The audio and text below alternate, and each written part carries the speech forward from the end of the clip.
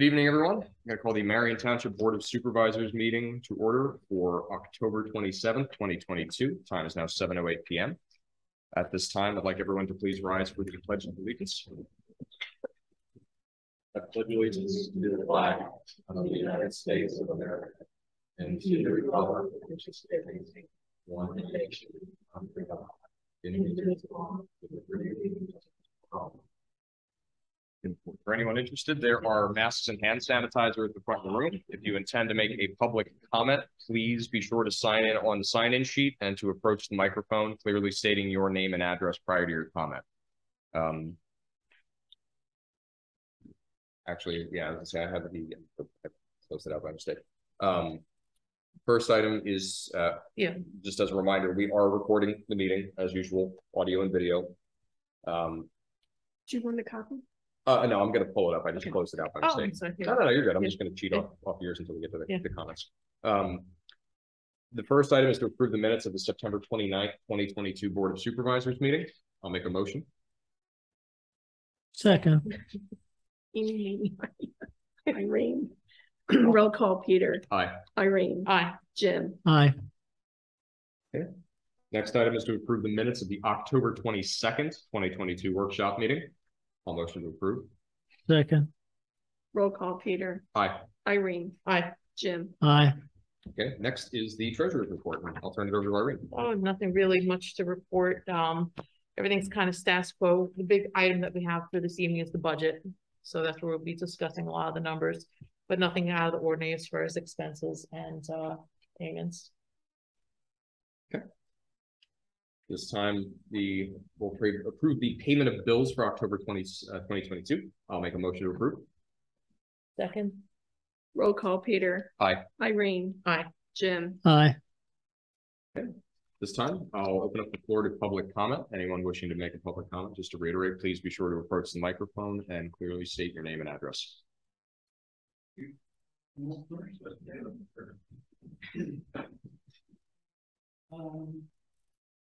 Thank most folks for me. I'm Jim Donadini. I'm a president of the Homeowners Association for Stonecroft Village. What's your address, Jim? 198 Sweet Birch Lane. Thank you. I brought Dave Sollenberger with me, and he will also speak with you or answer questions for you, if you like. Many of you are probably aware that the final lift has been applied to Sweet Birch Lane, which is, I would say, 98% perfect. Of course, I'm the guy in the room that comes a bitch about being hung with a new rope. There's a 2% problem, and it's right at 112 Sweet Birch Lane, belongs to Larry Rice and Carolyn Rice, and it's just where it pooled.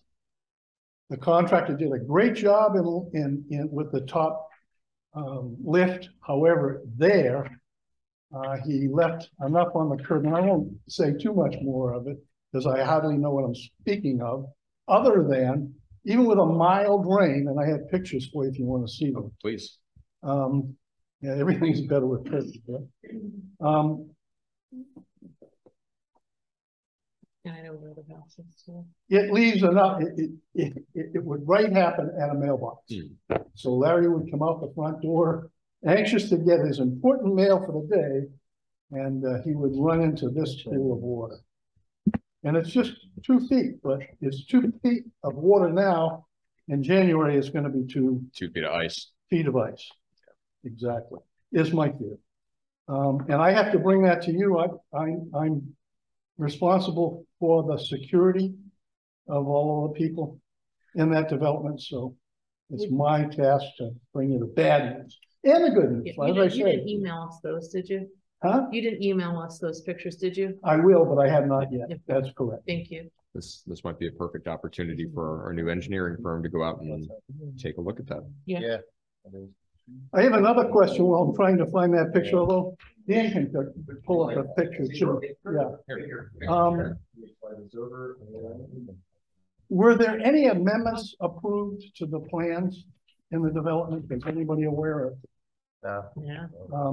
Landmark has had a history of making changes without representing it. And I think we made a mistake in the township in not calling them to task with their first one for the hydrants. The hydrants were to be on Apple Blossom. Yeah. And as it turned with two side by side, to give redundancy to the fire prevention system. And they never got them to work. They thought that it was the lift from the lake or from the pond to the street. And I don't know if that's true or not true. The fire chief says no, but anyway, they were never able to draw to certify hydrants. And under an 1142 National Fire Code suppression system, they have to produce 1,000 gallons per minute consistently for 2 hours. That's to be certified. They were never able to certify either one of them there. So without an amendment to the plan, presenting a request for an amendment to the plan, they took both of those hydrants out and put one closer to the pond. Again, they never were, in one instance in 10 years, they were able to get the certifiable amount of water from that pond. So there's an example of landmark acting in abstention from your planning committee. And that one probably should have been the one you drew the line on, and it might have saved us now. The one I'm bringing to you tonight is the new hill. I mean, it is new, so it had to be done with their contractor. And the plans call for no swale across the top. But as you probably know, at the bottom of that hill, they built houses. So they wanted to pull the water away from it, and they put a swale there. And it runs back of 3 houses. I can show you on the plans where it's done. Again, I was asked if the speaker, David, knows what he's talking about. There's your pond. Yeah, there's your. That's the pond, and the mailbox is the far top of piece of that. So there's no place else for him to go but to that mailbox, I'm sure. And there is a fix for it, I'm here to tell you, and not a terribly expensive fix for it because of the fine job that they had done with the rest of the street. As Dave explained it to me, they could just come in and grind a flow system to the sewer that you can just see in the top left corner to get that water to clear. But right now it has no place to go. And that has to do with the curbing and the It's gonna be bathroom in the top winter. lip. Yeah. Yeah. I mean, that's about 2 feet, 2.5 feet wide. Yeah, That needs to be no, fixed. there's no Yeah. doubt about it. That needs to be fixed. That's As I said, Hazard. 98% good, great job. Yeah. And I think with you breathing on their back, but the 2% is what I have. Oh yeah, No, no, I absolutely. Thank appreciate you for Yeah. bringing this to our attention. This is something that we And, need to have and fixed. the swale is the same kind of story. It has resulted in Mr. Morris is last house. He's 114 of Begonia Court, and he has the flow from those 3 houses in that swale coming to his house and then dumping down on the hill. He has tried to make a correction to that, but I think you probably have to bring it to their attention. That if they're going to make an amendment to the plan like that, they need to bring it to the planning commission initially, who will then bring it to you folks, as I understand it. That's all the good news I have. You have any questions about what can be done, should be done? This is a guy that knows. He worked with water systems, and that's a blessing for us, and maybe a curse to him. If there are no more questions, I won't drag your time anymore. No, thank Yeah, you. so I'm thinking we should get our what was that, Jim? I'm asking Andy if they have to do something with that hydrant situation. If it's part of the plan and part of Yeah. the contract. Yeah. Yeah. Well, then Yeah. That's part of the. we'll have to have Chuck look at it Yeah. because if it's in the original plan, then they're gonna have to do it, period. I think it was a plan that was blessed and not appropriately, but it should have been amended. I mean, it's a criminal offense to move. Yeah. I brought that to your attention 100 years ago. I won't repeat that. But yes, that does need work. The street clearly needs work. And I think that's what we want to bring to their attention for them to make the correction. The homeowner has tried to, but It may work now. He's got one little covering on the grass. I'll send you these pictures. Yes, Yeah, please, please. thank you. What other situations haven't they taken care of? Like, What's that? what, Those are the three that what about the pond? I thought they were supposed to drain well, it. the one is not finished yet, but the contractor, I mean, the engineer has been on them and explained to them that they have to do it, and what they have to do. Nothing has happened. They haven't asked for any blessings. How much are we holding? The infield has been addressed. Yeah, That's not what. I mean, the bonds don't get released till Yeah. they approve it, so Yeah. we don't, yeah. All right. Yeah, and that's when they ask for bond release, that's something that the engineer looks at and recommends if we do or do not do based on their completion to the plan, not anything else. My question would be is, have you had this discussion about the paving with the contractor or landmark? I have tried to speak with Isaac, I'm sorry, who is a very good man and has been trying to get a hold of me with my new smartphone. Unfortunately, my smartphone didn't come with a smart operator. That's not Isaac's problem, that's Jim Donaghy's problem. So he has been talking with him, but I have made that effort, I haven't missed. I mean, it's good to make the township aware of those situations, but Yeah. you know, it's really the developers finishing it out, as I understand it, for the homeowners association, because that's really a private development, in particular the streets too. So In the early stages of the plan, it also said that the township received in excess of $100,000 to supervise this construction. I mean, I'm not privy to that. That goes back quite a ways on. And nobody up there has any knowledge of that. I appreciate it. And then turn it over. Some bonds. In 94? We don't hear. Sir, you, I can't. He was in college. I'm still in school. Yeah, Okay, you're done. I graduated from college by Say where I was. I'm gonna just give this to Okay. you. You can follow. Okay, I will. My name is Dan Klund. I live at 14 Rosebush Court in Stonecroft Village. And I did a walk around with Horst Management Company about a week and a half ago around the whole development. And there were a number of things that we observed, but one of the most important things that we saw was the deterioration of the drain system in Stonecroft Village. Now, Stonecroft Village was something that was supposed to be built and completed in about a 5-year program. And it stretched out and it stretched out further and further. And now we're just about ready to have Stonecroft Village dedicated to us. And we're starting to see a lot of infrastructure that needs to be addressed. I've got probably 8 to 10 pictures of storm drain culverts when Peter's able to pull them up. Don't show my granddaughter. No worries. I only picked the ones that look like a road. Yeah, is that the only one? Nope. Oh, there's more. Okay, It just well, it takes a second to there, catch that up. one you can see is already starting to sink.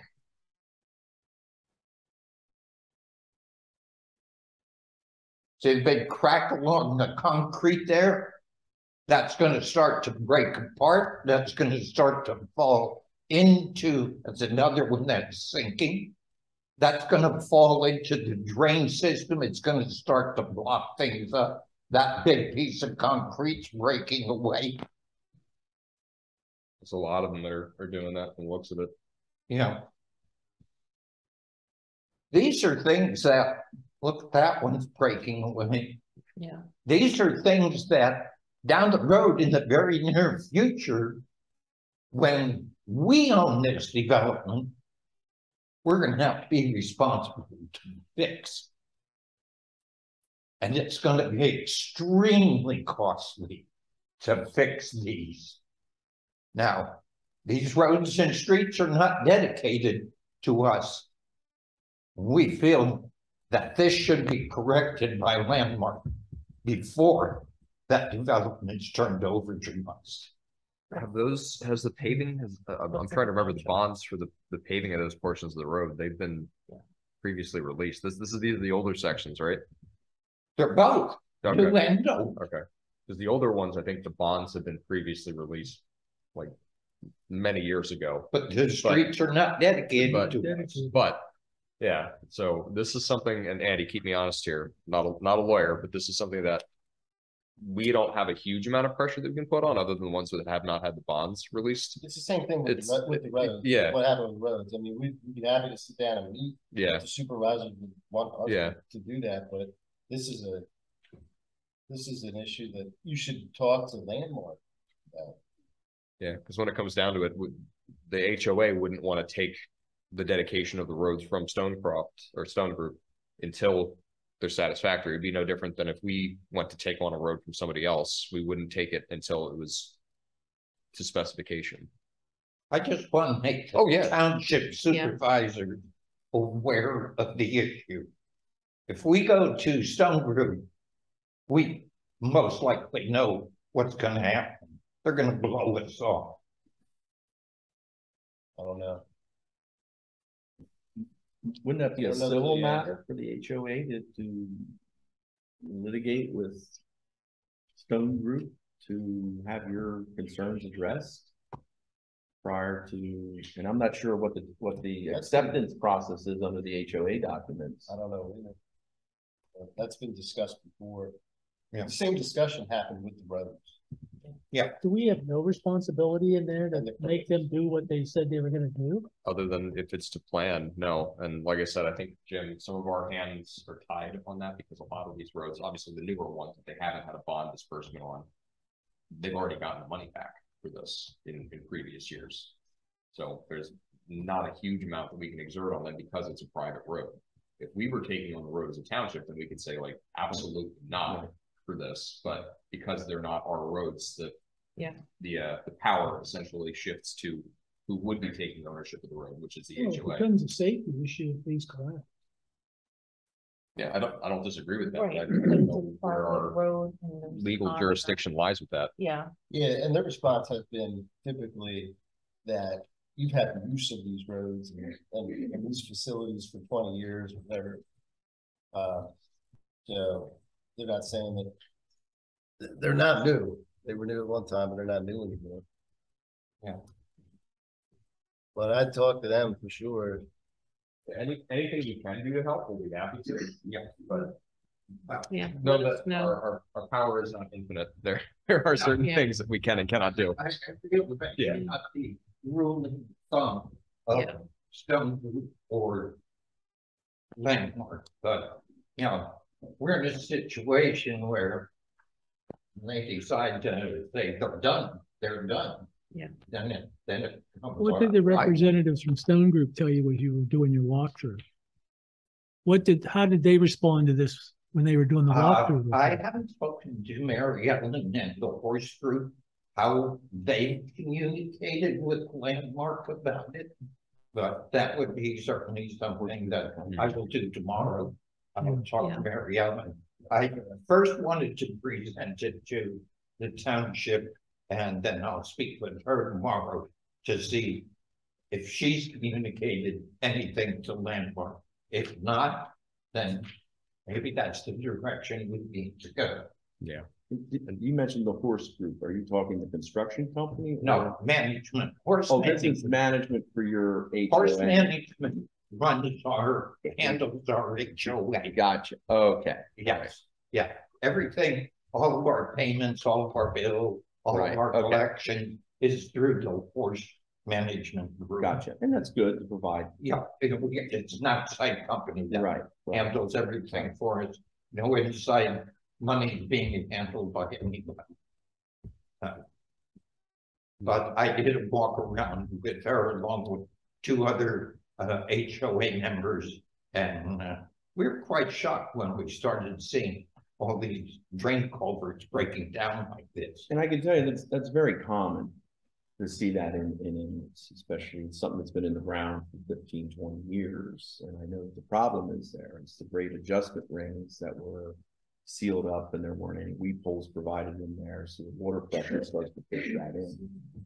Not a real costly expense to repair, but nonetheless, it's a cost. There's going to be cost to do that. So, you know, I'm just not sure at this point how the township gets involved with trying to force the developer to make repairs. I mean, here in the board's interested in trying to facilitate that, but I don't know that we have a real big stick to go after them. Now, if there is some financial security left over, of course, that's a motivator.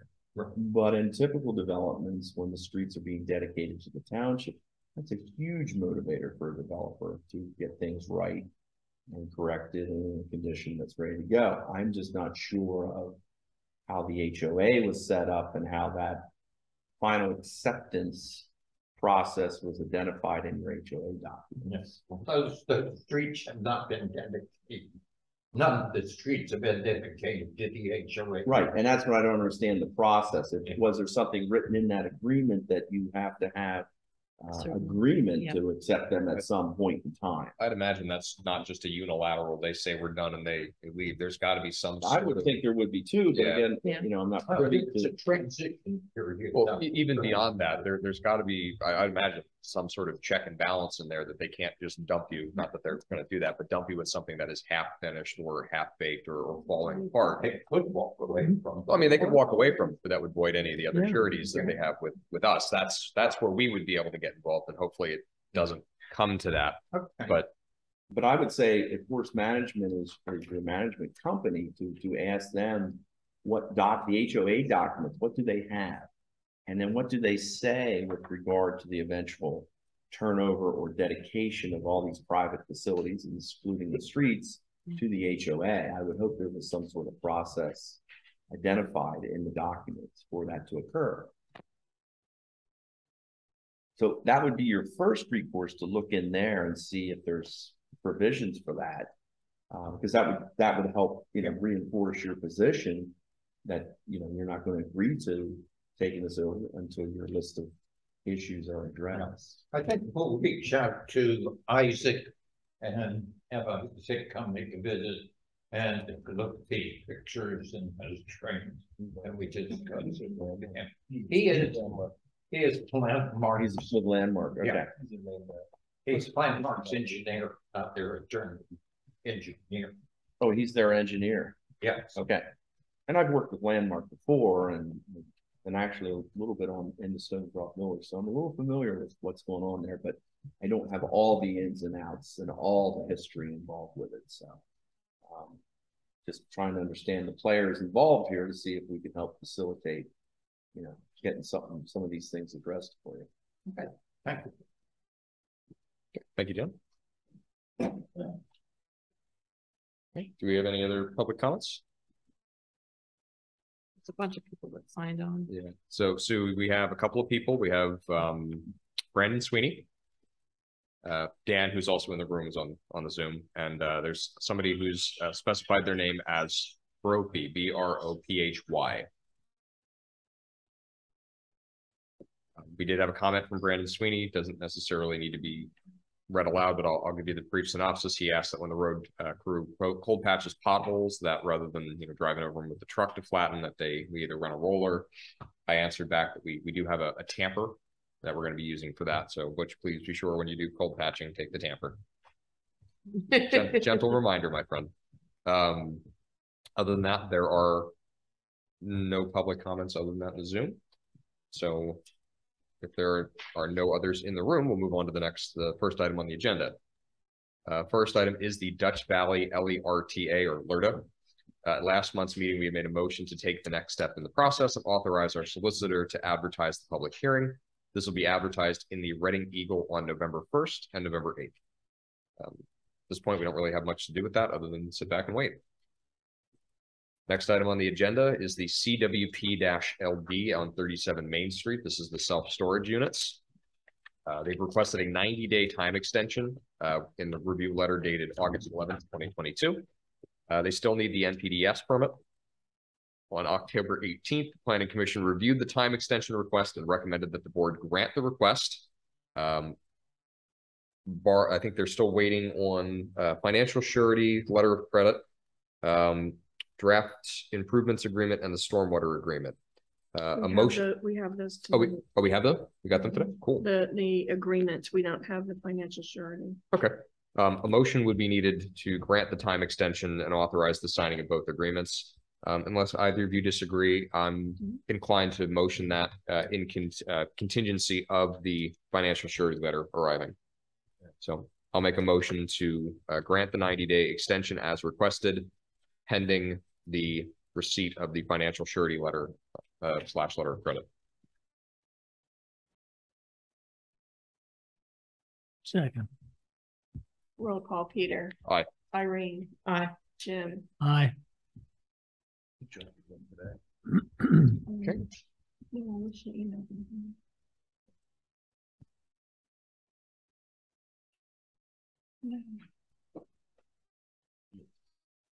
You guys- You need to authorize to sign them. Yeah. Do we? Yeah, so you need a motion to sign them. Oh, okay. They still have to be, signed by yeah. the property owner. Okay. And saying that would still be contingent of the surety letter. Yeah, I actually talked to him today. He's talking to his bank. Okay.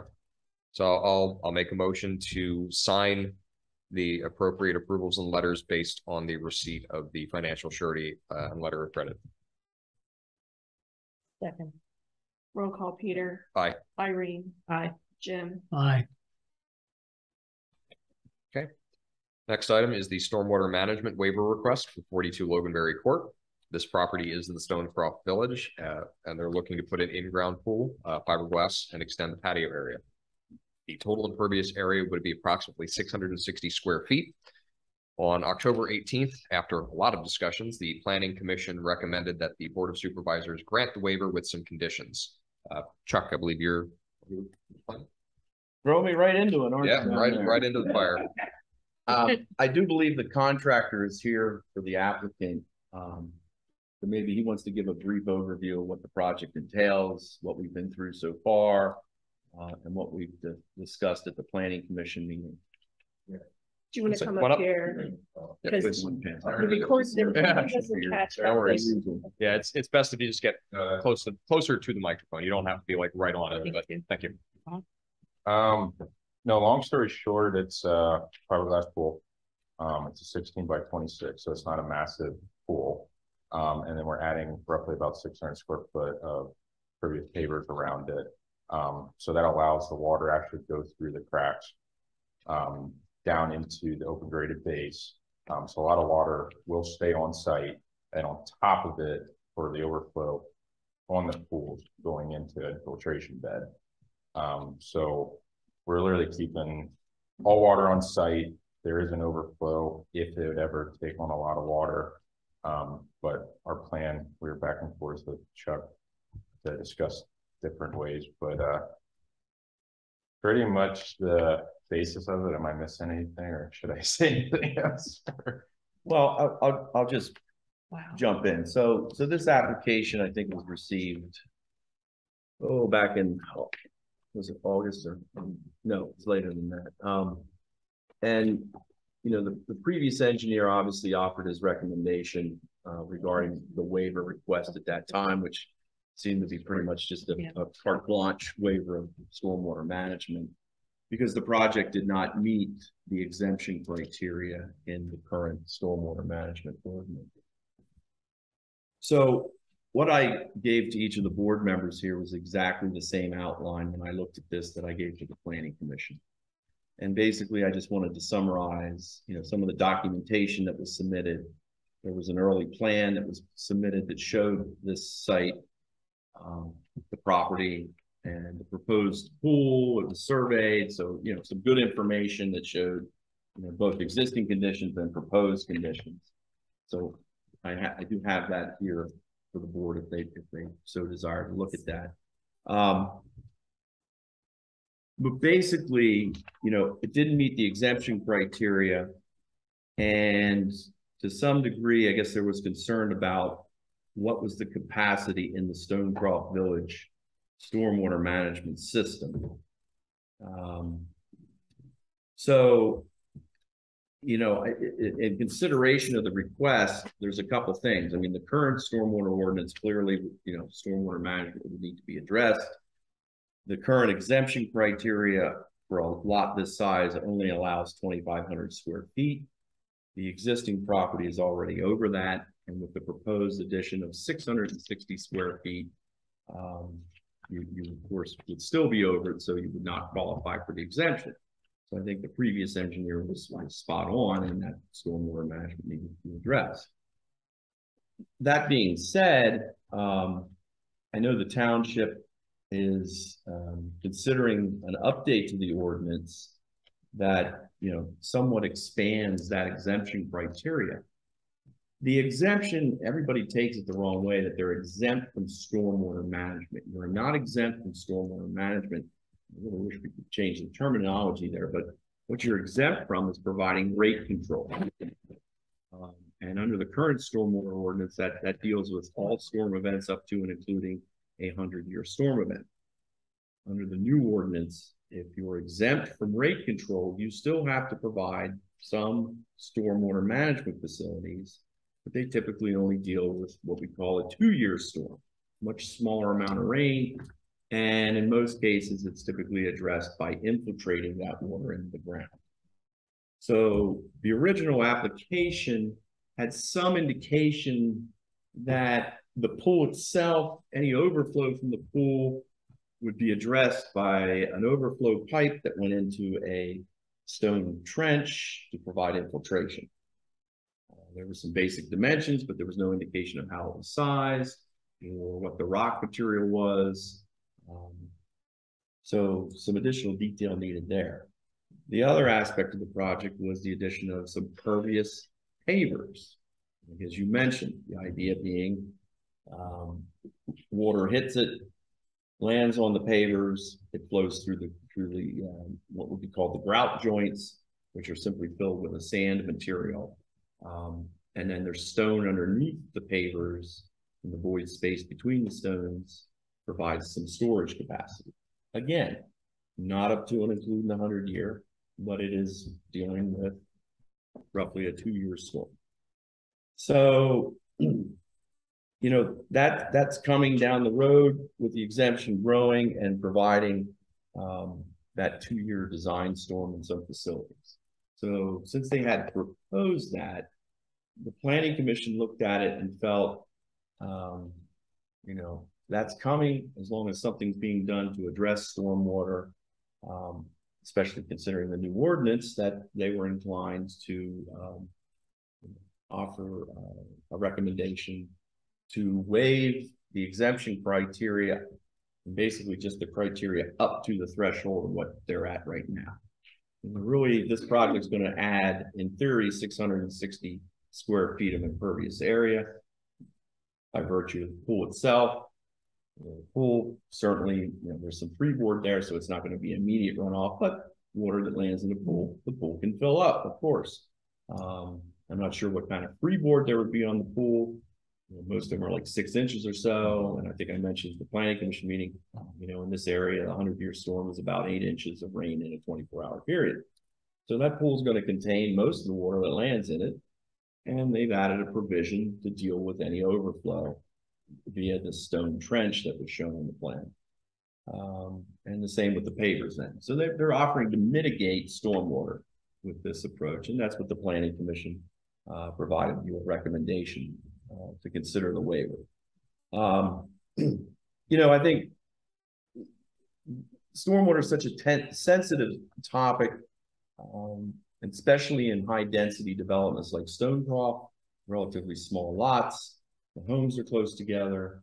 So the impacts are certainly something that cumulatively could be problematic.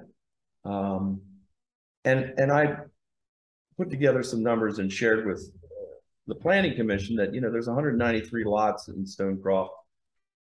If each property was to put a, let's say, a 10 by 10 shed, which is 100 square feet, next thing you know, you're approaching almost half an acre of additional impervious cover. Now, it all depends where that impervious cover would drain. Each lot's a little different, or where the shed goes. In my practical view of things, if the runoff is going to go to a stormwater management facility, the pond, it's going to be controlled to some degree, and you're not going to have impacts. If it's on a portion of a lot that directly drains off and doesn't go to a stormwater facility, or flows onto an adjacent property owner, now you have more potential for perhaps impacts. But again, we're talking very small areas, but it's a cumulative effect.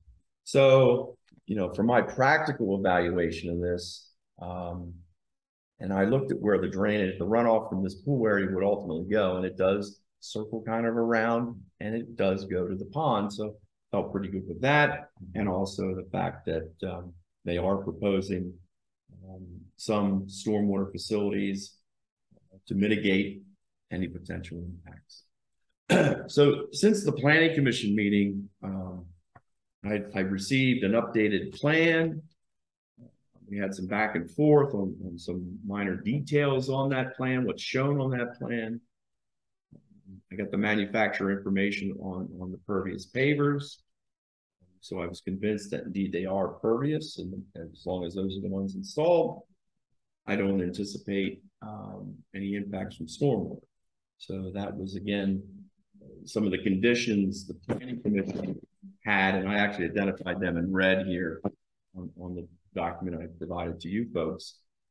With one addition, we did ask for that certainly some erosion control measures be installed and maintained during the construction period. So the plan now shows some silt sock being put in, which is very typical for a small area disturbance like this to deal with that. So again, they're asking for a waiver of the criteria from the exemption. I'll entertain any questions or clarifications from both the board or the audience. Thank you. That was awesome. Thank you very much. Yeah, I appreciate that explanation tremendously. Wow. It spoke better. Yeah. Yeah. Dan Hanson. Yeah, I have a question. We met with the gentleman, he reached a way forward, and the contractor, and it was a verbal agreement that's done, that the homeowner would sign a document stating that if any current or future damage happened to the common area, because we had pine trees in that common area. Yep. It's a saltwater pool. And if there's saltwater runoff, runs off into these areas and causes damage to either homeowner or common area. So that's a checks and balance that you have internal with your homeowners association, correct? That, you know, you regulate each other in the community. And, you know, to that effect, I think that's great that there's some control like that. But I would try to assure you that, you know, the content in a saltwater pool is very minor.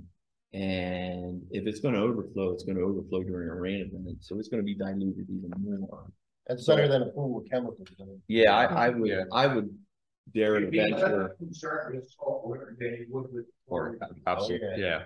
I really don't think you're going to see any impacts from any salt water that might overflow out of this pool.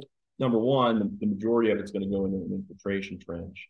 Number two, the concentration of salt's not enough to kill. I don't even think it'll kill grass or trees. Less than what's in your tiers. Yeah. No, we had a great conversation. We gave our blessing to the contractor that morning when we were there, provided he comes up with all the proper documentation. Right, right. So again, you know, before the board is the applicant's waiver.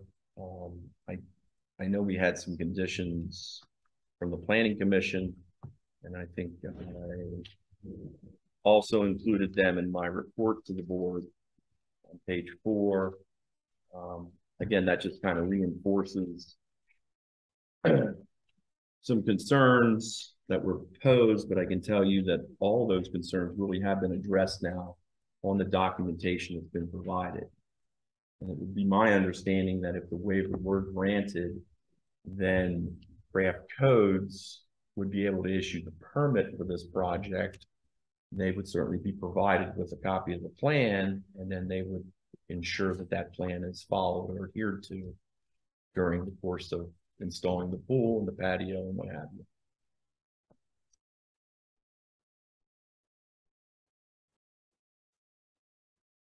So Just a question for you, Sue. So we could scan this in our system, we could scan it into our system What? with this, all this from him.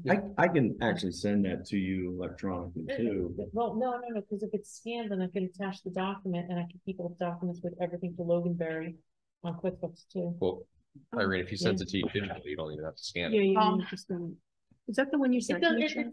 I don't think I sent that. Okay. one. Yeah. And honestly, you know, Let's get this fixed to the other. Yeah, it's Yeah, still in the right, system, but I'm excited that we could do that now. Yeah. I did not formally issue Probably that there. summary.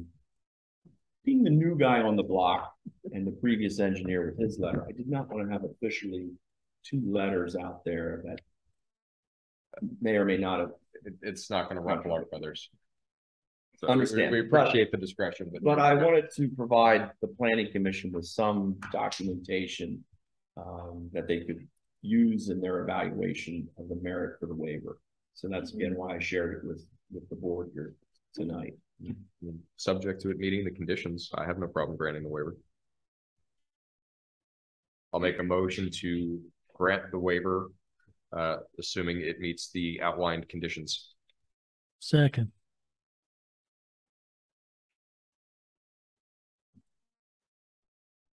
Roll call, Peter. Aye. Irene. Aye. Jim. Aye. Thank you for coming out. You make sure I get that. Night. You too, take care. Okay, next item on, I sent you everything else digitally, but I wouldn't grab a paper. So in ours, Because I know you can't print out the Yeah, big plan. Okay. You guys- Yeah. do you need anything else on this one? before we move on? No, I'm just so excited. Okay, next item on the agenda is the hiring of the assistant secretary. 5 candidates were invited to the interviews on Saturday. 2 showed up. The consensus among the board was to offer the position to Linda Schonk, who's in the audience. Hi, Linda. We will need a motion to appoint her as the assistant secretary, working 16 to 20 hours per week at a rate of $17 per hour. I'll basically just turn that into my motion if you'd be so inclined. So Hire Linda. hire Linda, $17 an hour. Okay. Second. Roll call, Peter. Aye. Irene. Aye. Jim. Aye. Your secretary is very happy. The savior has been born. Yes.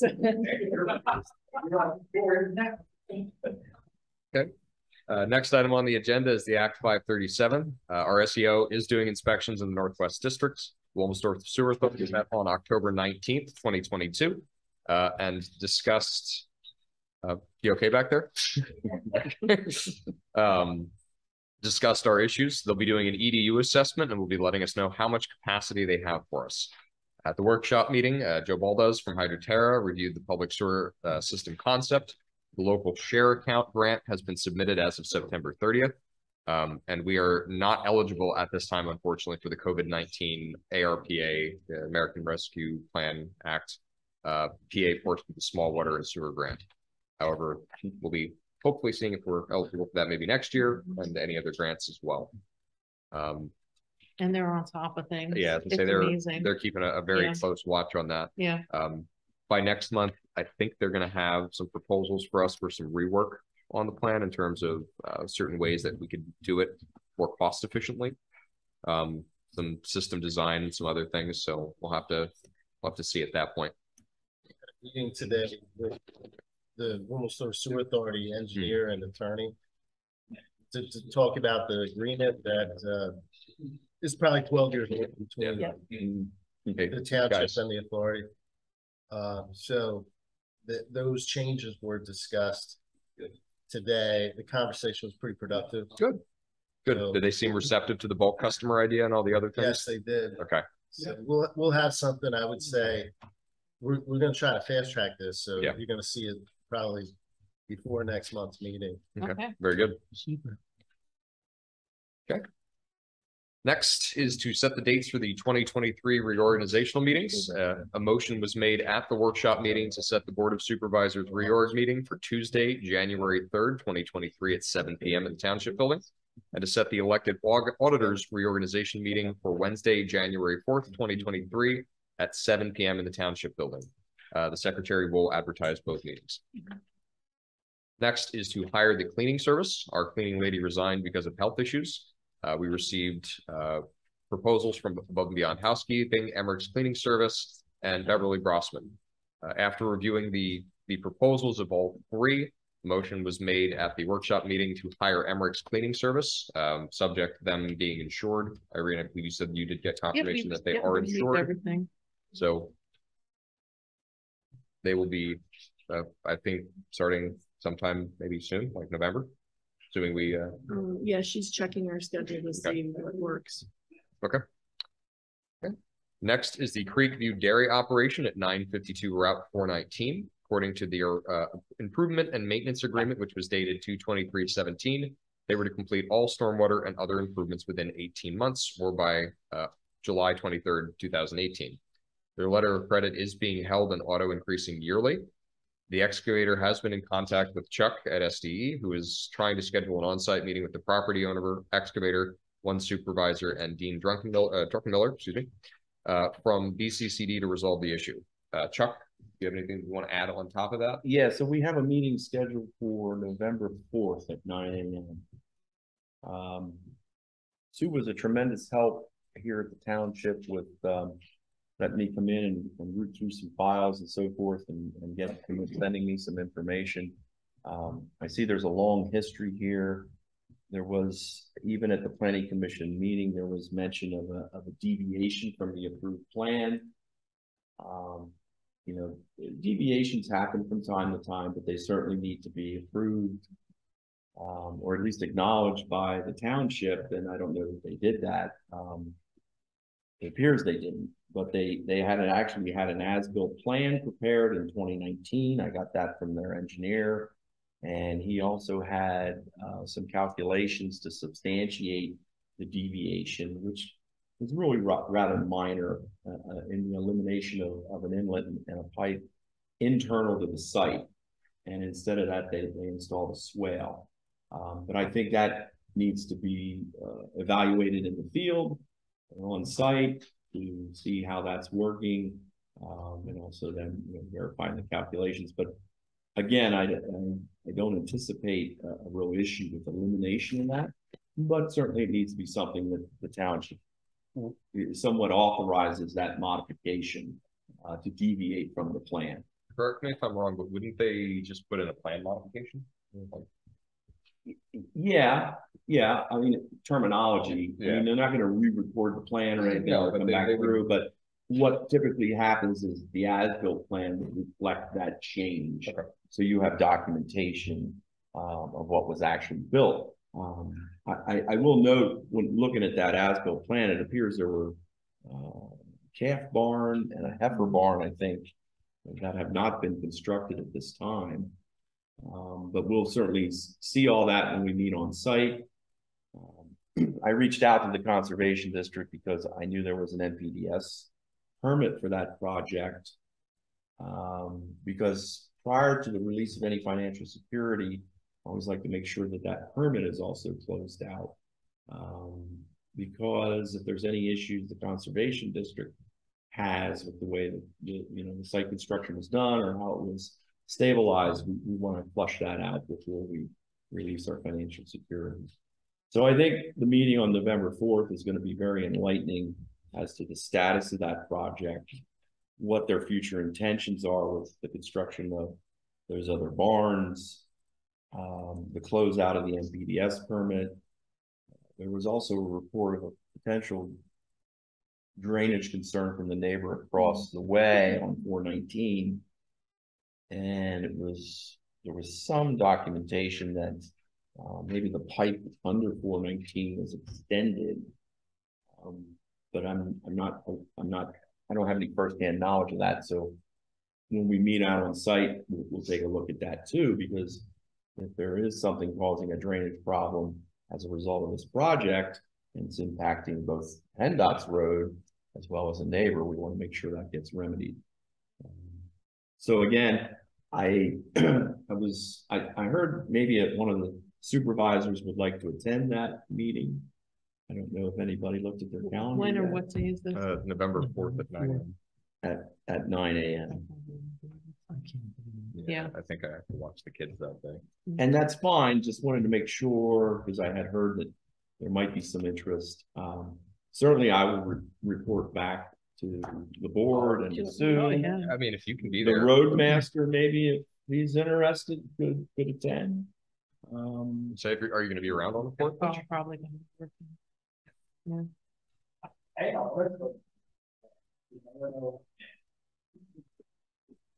Yeah, I'll see if I can be there. I'm not sure, but if it fits in my schedule. And if not, it's fine. I mean, I'm going to cover it on behalf of the township. I just always think it's good to have someone else from the township there to hear and see what's going on. It's good representation. Yeah. So, yeah, I'll see if I can be there, and if not, we'll have, obviously, like, you'll be there. Yeah. We'll see if Butch can be there, and Sue, if you're not overly occupied. That way we get the full story of it, but yeah, really at its core, if they had to make changes, I know stuff changes when you build stuff, not everything's 100% true to the plan. As long as the as-built is submitted and approved and everything's above board, I don't have any issues with it. November 4th. It's a Friday. It's a Friday. 9 o'clock at the site. Near my house, I can go. It's near my house, I can go. Okay, I'll be happy to have you. Okay. Okay. Next is the road projects for 2022, including the culverts, line painting. Did I? Yeah. What? My agenda is different than yours. What? Oh, that's okay. No, I'm on the wrong thing. Okay, I was gonna say I'm Yeah, no. I was ahead. No, Okay. no, we're good. okay. So crisis It's crisis averted.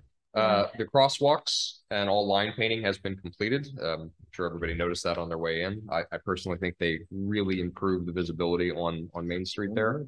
The bollards that we had talked about for pedestrian crossings have not come in yet, but as soon as they're here, I'll drop them out on Main Street there. Are we gonna paint lines between those? We can. Nothing's stopping us. Just the standard crosswalk is just the Yeah, box. 'cause I don't think they're very, I don't. They're not Yeah. that identifiable. Yeah. It's hard. Those signs. I don't know, the ones on the sticks, like where it says like pedestrian crossing with the base. I'll show you. We don't have any. Yeah. No, you got the little orange sticks for like putting it like the openings for like drain culverts. Ah, well, it's the colorful stick, not the actual sign. Yeah. So Yeah, when they that's get fine. here, I'll put them out. Yeah, But next yeah. year, Well, I before- mean, even before next year. Yeah, no, I'm it's- saying next year before we contract with them, the contract's gonna be different. Yeah. Way different. Yeah. But I'm just Yeah. saying standard crosswalk, when Yeah. you say crosswalk, Yeah. that is what you get. If you don't have an answer right now, this is perfectly fine, but Chuck and Andy, I don't remember in the Hub 48 or whatever it is for the roads. Are we allowed to use semi-reflective paint on the crosswalk? Most of the line striping painting does have some reflective quality to it. Yeah, they put some reflective. Yeah, I'm just wondering how obnoxious we can get without crossing a line on the crosswalk. I would not recommend deviating from what PennDOT Oh yeah, authorizes as a material, Yeah. because you wouldn't want to create a situation where maybe it does create a distraction or glare or something like that. I'm just curious what the PennDOT specification is, because like if we just send Butch to Lowe's to get line paint and just get flat white, that's going to be that- astronomically different than It will. Yeah. Yes. Yeah, I would say. They painted the lines, paint they used, Mhm. and then they sprinkled some reflect. yeah. It's usually glass beads or something like that that helps the reflect. Yeah. Yeah, that's what- It's Okay. excellent. Yeah, Jim suggested that. Yeah, capital idea. So yeah, we'll look into that, but I have no problem with augmenting the crosswalks that we have there. That's something that we could potentially even do ourselves Okay. outside of A1. Yeah. Is there anyone else that does the line painting? Yeah. I'm sure there's hope plenty of so. places. It's been Yeah. traditionally that we've had it done But through. well, next year get Yeah. me We'll different get quotes. people Yeah. that do line painting. Yeah, we've had a lot of problems with them the past couple of years. The other update is we're not sure when Monarch is going to start manufacturing the 4 culverts, although they did get the confirmation they needed on overall weight. We are going to need a crane. We're going to have to rent that in order to place these when they arrive, which Brian Allgaier is kindly looking into and getting us pricing on. Once we know pricing and we know when dates are roughly for when the culvert pieces are going to arrive, we'll coordinate getting the sites prepped at each one of those locations about a week, 2 weeks in advance. That way they can pull up, the crane's ready to go. We simply take it off the truck, drop it into place, and away they go. So I think with Butch's steady hand at the wheel and Ryan Allgaier's expert knowledge on this, we'll be able to do that. Only hurdle is we may need to temporarily hire some additional people onto the road crew to make that viable, which we talked a little bit at the workshop. We'll make sure whether it's a light subcontract to Ryan's staff to do that, or just hiring them on the road crew, whichever one we have to do. But as long as we don't exceed the bidding threshold, we're okay. And of course, if we get anywhere near that, we will consult with our solicitor to make sure that we're not breaking any rules. So the township's going to self-perform the installation. Correct. And Irene, you sent the check for the permit application? Yes. Okay. Yeah. BCCD 325. I think I well over a week know that. ago. Okay. Yeah. Other than that, that's it there. The next item on the agenda is to extend the stormwater pipe along Marion Drive to Main Street. I've been in contact with McCarthy Engineering about this project as they started this before we appointed the new engineering firm. They had somebody out and did a site survey. We should be getting the design and assessments sometime next week. So unfortunately didn't make it for tonight's meeting, but we should have that, and we can, depending on what the results are, maybe have Butch start working on that right away. Just as FYI, if he says there's a bigger problem than Then we turn it over to Chuck. Right. But also keep in mind that we may be eligible for grants on stuff like that. Chuck, is that something that your firm handles at all? Yeah. Do you look for the grants, or do we have to tell you? Well, it's tough. We try and keep an eye on things, but you know, certainly if you identify something that you see and bring it to our attention, and we look into the grant requirements, see if we qualify, or what the grant may cover, what type of work, certainly. And yeah, so we do regularly put together grant applications. And we do try to identify grant, like send out an email or something that I get just to share with the township staff to make you aware of it, because you know, sometimes we're not privy to what all you're thinking or what's what your needs may be in the near future. I mean, give me a little time to get up to speed. Now I'll know more of that. You're getting there. But Getting there. but certainly we can assist you with any grant application. It's just something else that we think that there's a little problem in it, but it's really a big problem. Yeah. So I'm just concerned we peel back the layers here, and there's going to be a big infrastructure issue. I had reached out to Penn Strategies. Have you ever worked with that group before? No. So they're a grant writing organization. And so as I was talking to them about other issues, they say, oh, we do stormwater stuff too. So just to let's keep it in mind. There are a number of firms around that specialize that. And actually one individual I've worked with in the past. And so yeah, they either you go to them with an idea or a project, and she'll search for grants. You know, people, you let us know. Okay. Yeah. Yeah. Because we could use all the help we can get. Thank you. Yes. What exactly is going to happen there? Because I noticed now today they put yellow flags all along my yard. Well, that's them surveying. They put the yellow flags in there so that they can take the measurements for the stormwater calculations. So what they're identifying utilities, maybe, or that utilities. Yeah. So I mean, I know for a fact they were out earlier, like in this week. So I'd imagine it's probably connected to what they were doing for this. They're assessing what we have to do to make sure that, like, when it rains really heavy, we don't flood out Al Ferrandino's yard anymore. Well, and the thing of it is, I took a picture yesterday. All along my garage, that big long white garage, I put the grate down the side of it and not touch bottom. Okay. And that was a big issue, that water coming down as far as that, but it came across, not me, Mhm. and then the neighbors, and now. Yeah. So now I've got this big hole, It's gonna be- slightly underneath my garage. From the water supposedly making it down with the drain, Mhm. and it didn't. Yeah. So that's going to be one of the things that they look at and advise, because I specifically asked them to pay attention to erosion and like the potential of a sinkhole there. Yeah. So depending on what they advise will be what we turn Butch loose in, digging a trench for a pipe or trying to backfill things, or if there's any sort of remediation that we have to do along the abutment to your property. Right, I won't know until like next week, but the goal here is to start working on that pretty soon. because at first, I thought, do I have a mole? And I thought, man, this is a gigantic mole. Ma'am, I would say you must keep an eye on that and possibly try and get it repaired in a timely manner, especially if there's water going into that hole, because that will exacerbate. Is that my responsibility? Is it on your property? But it's the township brought the pipe along there.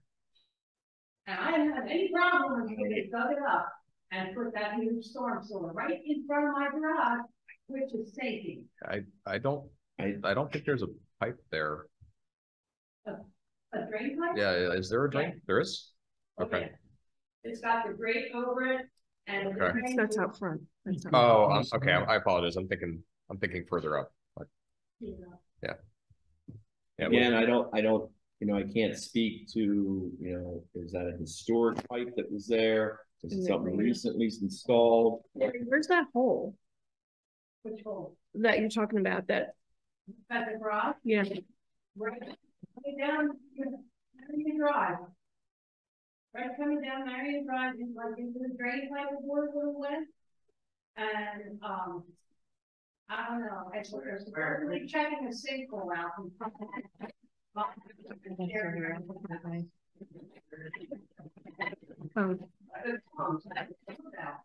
Okay. Again, I would just, if there's a hole going underneath the foundation to your garage, Mhm. that would concern me. And you don't, you, I already thought about calling the insurance company because I have expensive cars in there. well, and that's, And I'm asking if I should move them or what we should do. again, if there's a hole there and any potential for an active sinkhole, I would certainly be trying to put in measures, sandbags or something to keep water from going into that hole.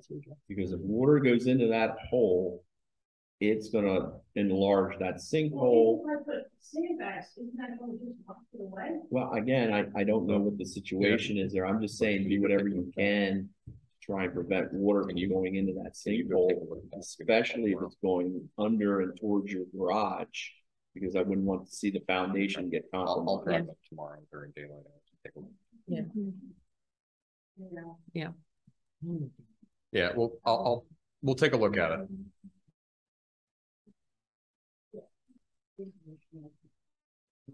But you should probably move those cars to my garage just in case. Yeah. You're, Yeah, Jim will graciously put them up for no charge. Very nice. You leave the keys though. Yeah. Next is the Comcast franchise renewal. We got a proposal from the Cohen Law Group about negotiating a new contract. Their fee is $10,500, but they would give us a 15% discount of a total of $8,925.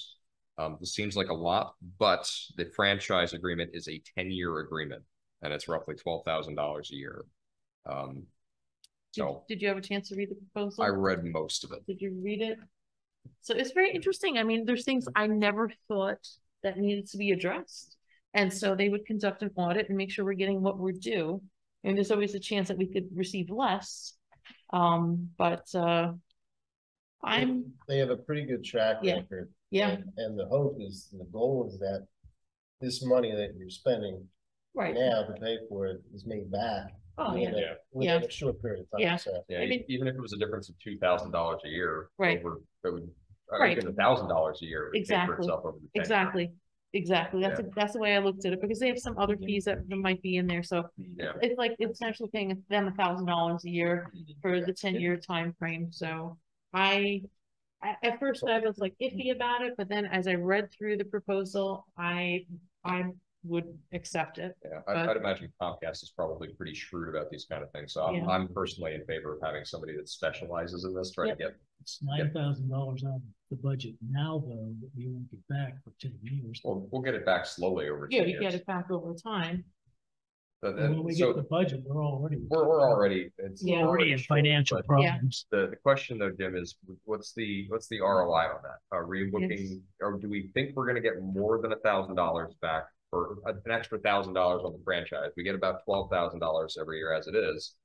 Do we think it'll be worthwhile to have them do this? Will we get 13? Will we get 14? Will we get 15? Did Comcast make an offer yet? They sent us an agreement, but it doesn't. Yeah, tell you the there's- pricing yeah, there's standpoint. I guess there is an offer because There's an they agreement. did send a proposed I didn't agreement. see the news. Did we get Yeah, it from it's- Eric? It's a, Okay, it's in the isn't it a packet. percentage? Okay. I didn't I thought it see was that yet. 5% or Yeah. something of the That's the total. maximum. Well, I don't know. I think we ought to get a proposal from Comcast to find out what they're anticipating they're going to be paying us before we worry about paying somebody to fight them, because we may like their offer. I didn't see it. It was from Eric. Yeah, Wilden. yeah. It Yeah, I came, read- it came the same day as. There's no rush on. It's a million pages, but Yeah. it seems to me it was max of 5%. Well, No, even if the agreement expires, they're still gonna pay. They're still gonna honor the agreement, until we get a new one in place, so. The old one's still at 5, even though it might expire. That, I guess, to me was the co-moral group, part of their statistics saying 65% of the time they found out that townships are being underpaid. And so are Oh, we missing out on payments that we normally, or should be entitled to receive as a result of the franchise agreement? So, Sometimes yeah. you might be getting 5% now, I don't know. If Right. we might get the max. Right. But it depends on what your contract says. Right. You could get more because more things. Yep. Could be included on what you get paid on. So if the pocket's bigger, so the 5% gets bigger. It's 5% of a bigger pot. Or if new technology comes and Comcast goes by the wayside, we get nothing. So, There- but it's all Yeah. depends on technology. They're Yeah, so right. they're so entrenched though, from a technical standpoint, Jim, that they're such a big player in the game that they. Well, I understand that, but I'm saying, can we negotiate with Comcast ourselves before we course we involve can. them? We absolutely could. The problem is like, I've got the technical side of it, but we don't have the full knowledge necessarily to negotiate that sort of thing. That we might go after just like the cable TV stuff, for example. Right. So I'm just going low hanging fruit here. Whereas we could go after cable TV, internet, wireline, like there may be There's other so much services more. that Right. we could be getting that 5% on, and unless it's negotiated in that contract, it simply evaporates. And if there's not a rush to do this, we can reach out to Comcast and have them softball us a figure and see if it's. I think we should just But- find out what they're offering. Right, but at the And same then time- tell them, we're looking at hiring an attorney out of Pittsburgh. You're probably aware of them, Cohen. Yeah. And they'll say, oh, God, But we still might be getting. we'll give you another Right. $1,000 on top of this contract. Right, but we still might be getting low balls. We might be, Mhm. but I hate spending $10,000 to find out that we're not. Yeah. I No. have to read through. I just spent agreement. $500 to try and get my assessment lowered, and that they actually kept it exactly the same. So Yeah, let's ponder it a little more. We don't have Okay. to act on this tonight, but to me, if it's a situation where we spend $9,000, but we can make an extra $2,000 every year, A year, yeah. then it's Yeah, then- more Well, than paid for itself. if you two slightly. feel it's appropriate, then vote on it. It's okay. This is a one-time fee, yeah. You won't hurt my feelings. Yeah. If you think No, it's appropriate, we're vote not in a on it. rush though, Jim. Yeah. That's my point. Okay. Yeah. But we gotta, like with everything else, we need to weigh this not only with the immediate, yes, there's an upfront cost that we have to absorb next year, but we want to look at this at kind of the macro scale. So that we're saying like, yes, it costs us $10,000 now, but over the 10-year span, we end up making an extra 15. So I have to review the thing from Eric because I didn't see that yet. So Okay. it like to me, it always goes back to there's the questions that you ask and the questions that you didn't know to ask. well, you don't know what you Right. don't know. Right. And so this is I don't know anything about this, so I have to, you know, I have to rely on someone whose expertise, you know, is in that field. So just like Chuck was nice enough to explain all that stuff. That was awesome. Yeah. Okay. Moving on to the next item, the proposed dog leash curbing ordinance. This was advertised in the Reading Eagle on October 18th. A motion is needed to adopt the ordinance. Seeing as it's okay in that state, I'll make a motion to adopt the proposed dog leash and curbing ordinance. Second. Roll call, Peter. Aye. Irene. Aye. Jim. Aye. Next is the Western Berks Joint Zoning Ordinance Amendment. This is section 403 about the keeping of pets and small domesticated farm animals. On October 18th, our planning commission reviewed this amendment and recommended that the board proceed to the next step. With that, Andy, would that the next step be us authorizing it to go before the joint planning? That's right. Okay. Yeah. I'll make a motion to present the amendment to section 403 for keeping of pets and small domesticated farm animals to go to the Joint Planning Commission. Second.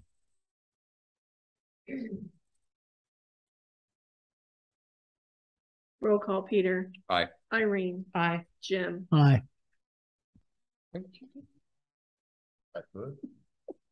you want Andy to Say do rock, paper, scissors, whichever one of you. it? I'll do it. Okay, good.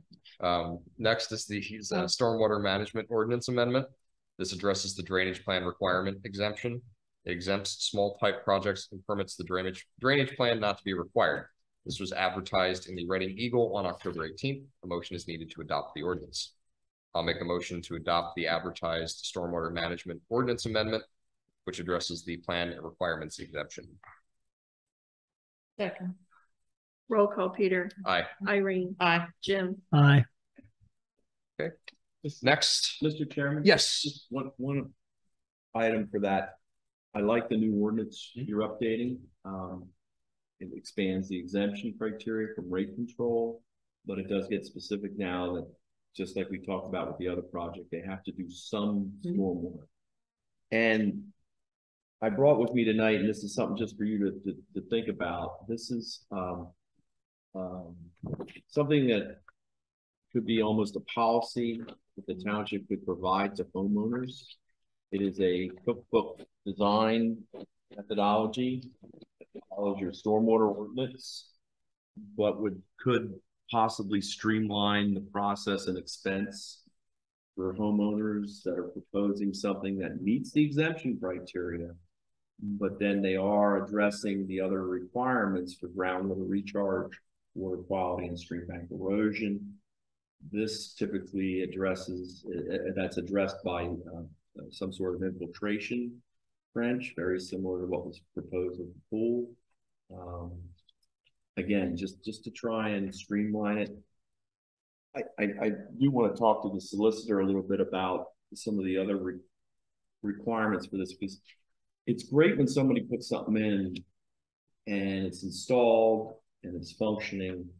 My concern is long-term, subsequent property owners, they don't know it's there, they don't know it's buried, they don't know to maintain it, it gets disconnected, what have you. But I don't want to see you go through the expense and trouble of recording an operation and maintenance agreement like you do for larger projects. So I have some ideas and some other examples for that, where the application itself that would go with this design brochure, if you would, the application itself is something that gets signed by the applicant, notarized, and could actually be recorded. Very small document, very generic. But once that gets recorded, it runs with the property. So any future owners would know that system is there.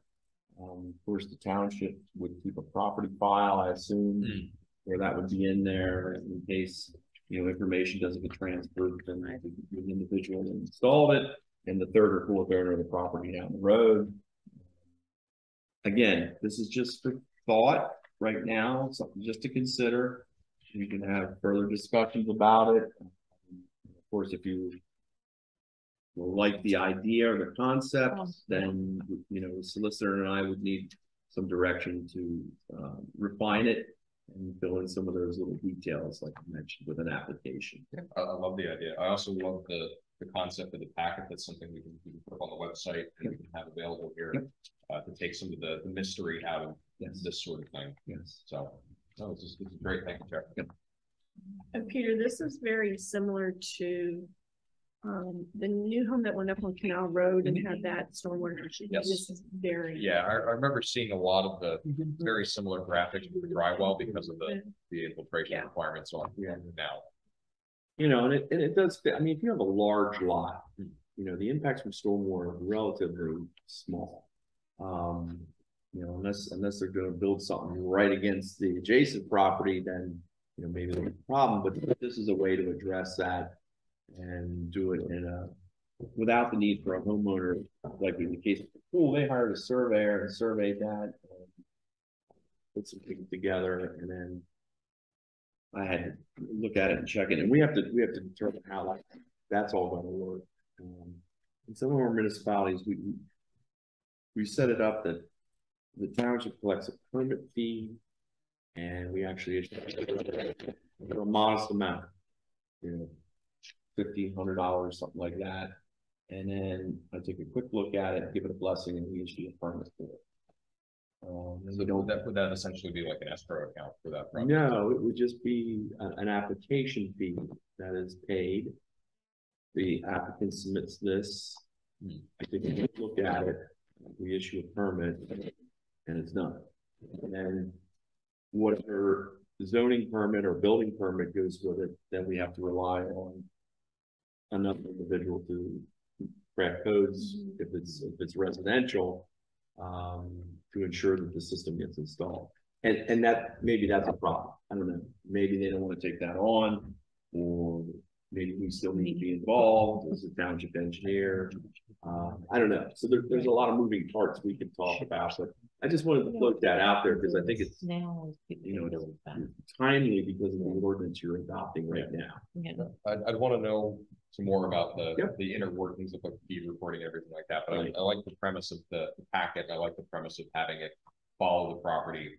Same thing with like holding tanks or any other buried thing on the property. That way everybody knows about it. There's again no mystery in the mix of things. Thank you. Thank you. Either of you have anything you want to chime in on that, or we're going to move to the next item? You're awesome. Thank you, Chuck. Next item, we're actually going to skip. The strategic vision is something that when we don't have quite as full of an agenda, this is us developing the 5 and 10 year plan milestones. So we'll come back to that probably, if I'm being honest, after January. February or March. Yeah. Usually November and December agendas are pretty they're pretty full late stage of the year.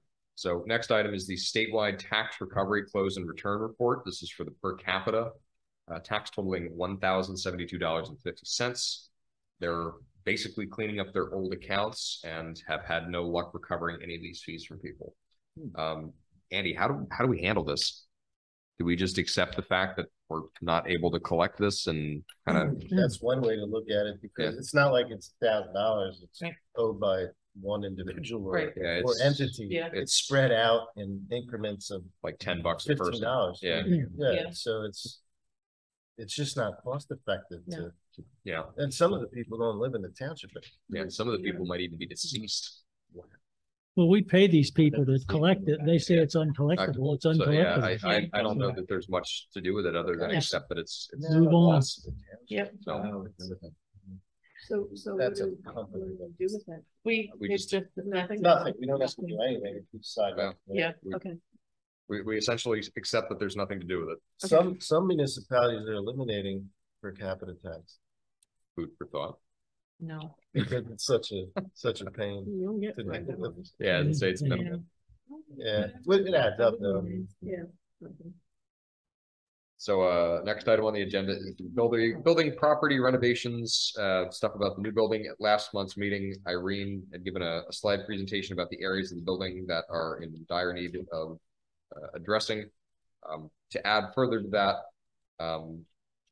we'll actually move into the next item on the agenda, which is the EMC Insurance Loss Control Report. Nick Feidel from EMC Insurance did a walkthrough and cited us for 3 things. Predominantly, there's damage to the building, which includes the second floor ceiling, the tiles coming down, water entering the walls and floor in certain areas. He recommended that we hire a contractor to inspect and repair the damaged areas, along with fire extinguishers. We need to get additional fire extinguishers in the building. We obviously need to make sure that they're appropriate for the operational hazards. Yeah.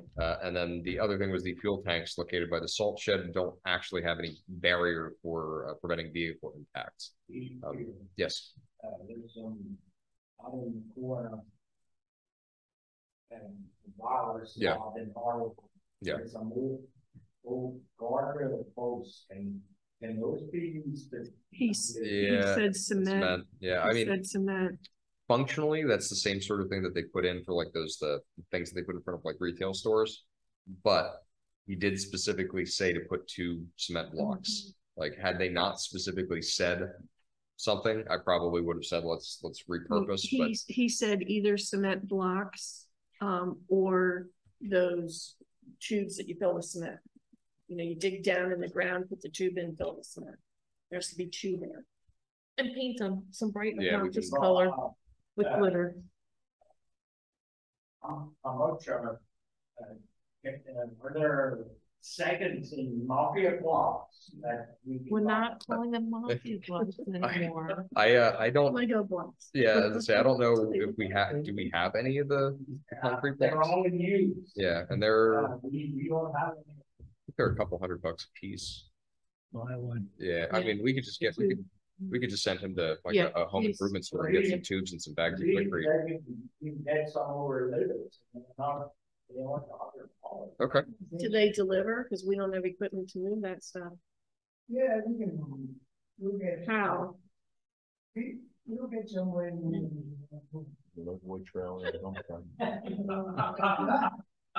Well, what?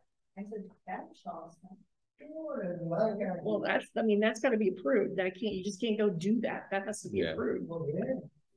That's how we get the most yeah. So, Butch, find out the details on the blocks. I think the 2 blocks are probably our best bet, and let us know, and then we'll approve it at the next meeting. But if it's a situation where you got to jump on and talk to me, and we'll figure out what has to be done.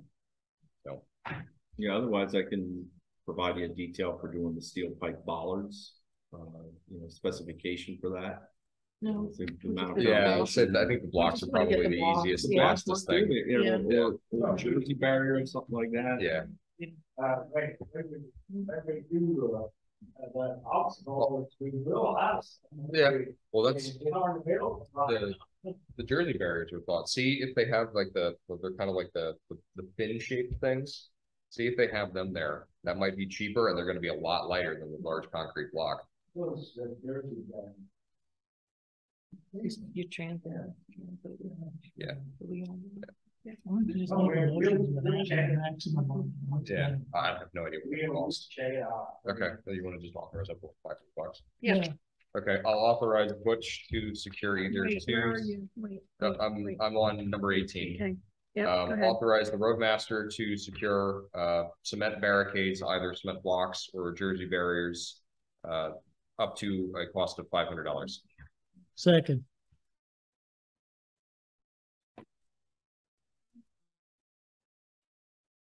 Roll call, Peter. Aye. Irene. Aye. Jim. Aye. Okay, Butch, go do what must be done up to $500. Okay, Irene, next. are you gonna respond to them? Or do you want me to? Oh, no, I will, because, well, I now, think they just want to know that. yeah, we're yeah. on. Yeah, Yeah, wild, I thought I was gonna be able to come back today, but yeah, I have to do the fire extinguishers. We're taking care of that, and he's gonna answer the question for upstairs. So, that's yeah. the wild card, Yeah. part is the upstairs stuff. There's no answer.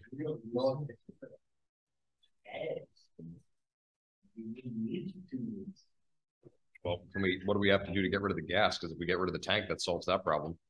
Yeah. After you combination, they don't want to use the power. Craigslist free gas, probably bad. Come Yeah, take but it. you're selling township stuff. That's true. Free. It's not selling it. You're still giving I away know. township stuff. For the record, I'm kidding. Okay. You're gonna give away bad gas. Yeah. Next is the insurance for the ice skating on the multi-purpose court. What about the company that came out last year and took all the stuff out of the garage? Oh, Elk. Elk, I don't think Elk wanted to touch the gas. yeah, we didn't ask them, and I don't know how much that would, They charge an arm and leg. yeah. Because we really should get rid of this stuff. Agreed.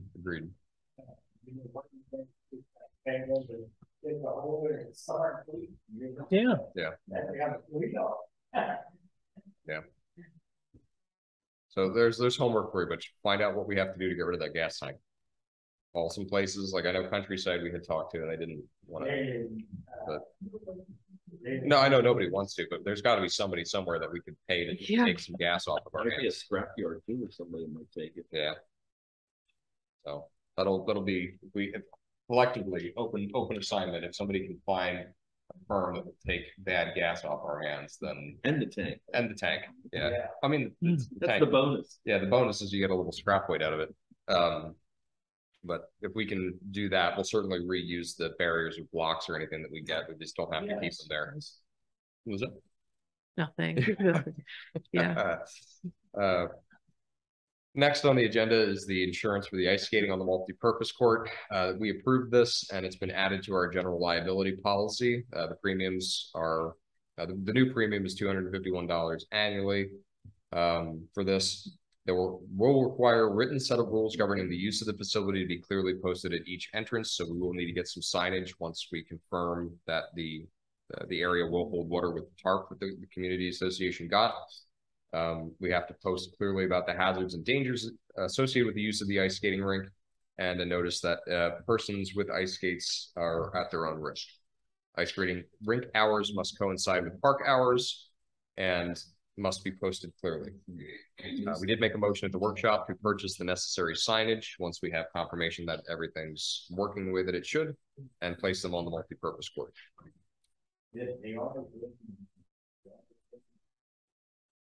They don't want to skate at night. The insurance doesn't want them skating at night. That's the thing. that's the stipulation. Yeah, that's Yep. the stipulation. What was that? Well, yeah, but I'm just saying, like, if the park hours are until 8 PM, we can't have people skating there at 10 o'clock. I think the park is closed At dusk. dusk to dawn. Okay, Yep. so that might be something where we have to maybe change the Well, park it's hours. Well, then there's no sense putting lights on it. Yeah. There's Putting no lights sense on. putting lights on it. So kill that idea. I mean, that's always a possibility. That's what I was saying. We could amend the park hours instead of being dawn to dusk, being like 6 AM to 8 PM or something like that. But we'll cross that bridge when Yeah. we get there. Make sure it holds water first. Oh yeah, I'm gonna say one step at a time. Next item is the street signs. We need 3 Sheridan Road signs. We made a motion at the workshop meeting to authorize Butch to get those. Fantastic, Butch. Thank you. Next is the billing for Stone Group for engineering attorney and attorney fees. Attorney McFarland sent Stone Group a letter indicating $30,121.71 was owed for professional consulting fees, costs, and expenses incurred between September 2010 and November 2019. 2019. He received a correspondence and documentation from Attorney Eshelman, Landmark's attorney, indicating that they had already paid a portion of that in 2010, totaling $1,029. So we're going to pay us the outstanding balance of $29,121.71. A motion was made at the workshop meeting to accept the sum as reimbursement of fees for Stone Group. So job well done, Irene. No, Um, but Dan left. It's And Dan, Yeah. yeah. I believe when we were looking at that yesterday, that was total of fees that we recovered was about like what, 50,000? Yes, so And then plus, plus that was yeah. close to $80,000 that we recovered of fees that had not been billed correctly previously. So Yeah. absolutely A+ effort there from Dan and 50,000 Irene. was from this year alone, Right. so. Yeah. Yeah. Excellent work. Good work, is right. Good job. It's a lot of a job. Good job. You Bob. lied, Peter. Yeah. I'm sorry. I misrepresented. I didn't lie. This job has snowballed into something very big. Next is the County Bridge on Hickory Road, notification of Chapter 105 general permit registration. We received notification from McCormick Taylor that they are preparing a DEP permit registration package for Berks County to add rock lining to the corners of the abutments. Really nothing else on that. Next is the backhoe warranty, which is expiring on the 23rd of December of this year. Plaster Equipment will do a free machine inspection at their shop, or will do the machine inspection at the township building for a charge. Butch called. The charge is $195 for them to come out and do this. I highly recommend that we have them do this. That way, if there is anything that is subject to repair under the warranty, we do it while it's under warranty. And I don't want them driving all the way up to Lebanon in the backhoe. So I'll make a motion to authorize Plaster Equipment to do the machine inspection at the township building for a sum of $195. Second. Roll call, Peter. Aye. Irene. Aye. Jim. Aye. Yeah. Set that up We'll whenever you can get schedule them down here. Good. Yeah, sooner the better. What was that? Yeah, definitely. Definitely not November 4th. Wow.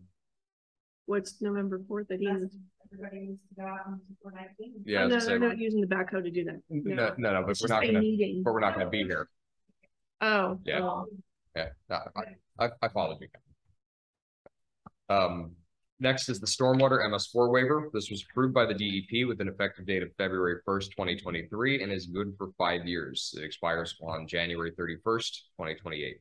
So we're good on MS4 for a while again. And that's great. Yes, that is You were fantastic. already part of that program. Next is the emergency management coordinator equipment. We haven't gotten the written quotes from John yet. I have one quote and I forgot to bring it with me. He wants to purchase a drone. And the drone purchase, I want to say, was $1,385.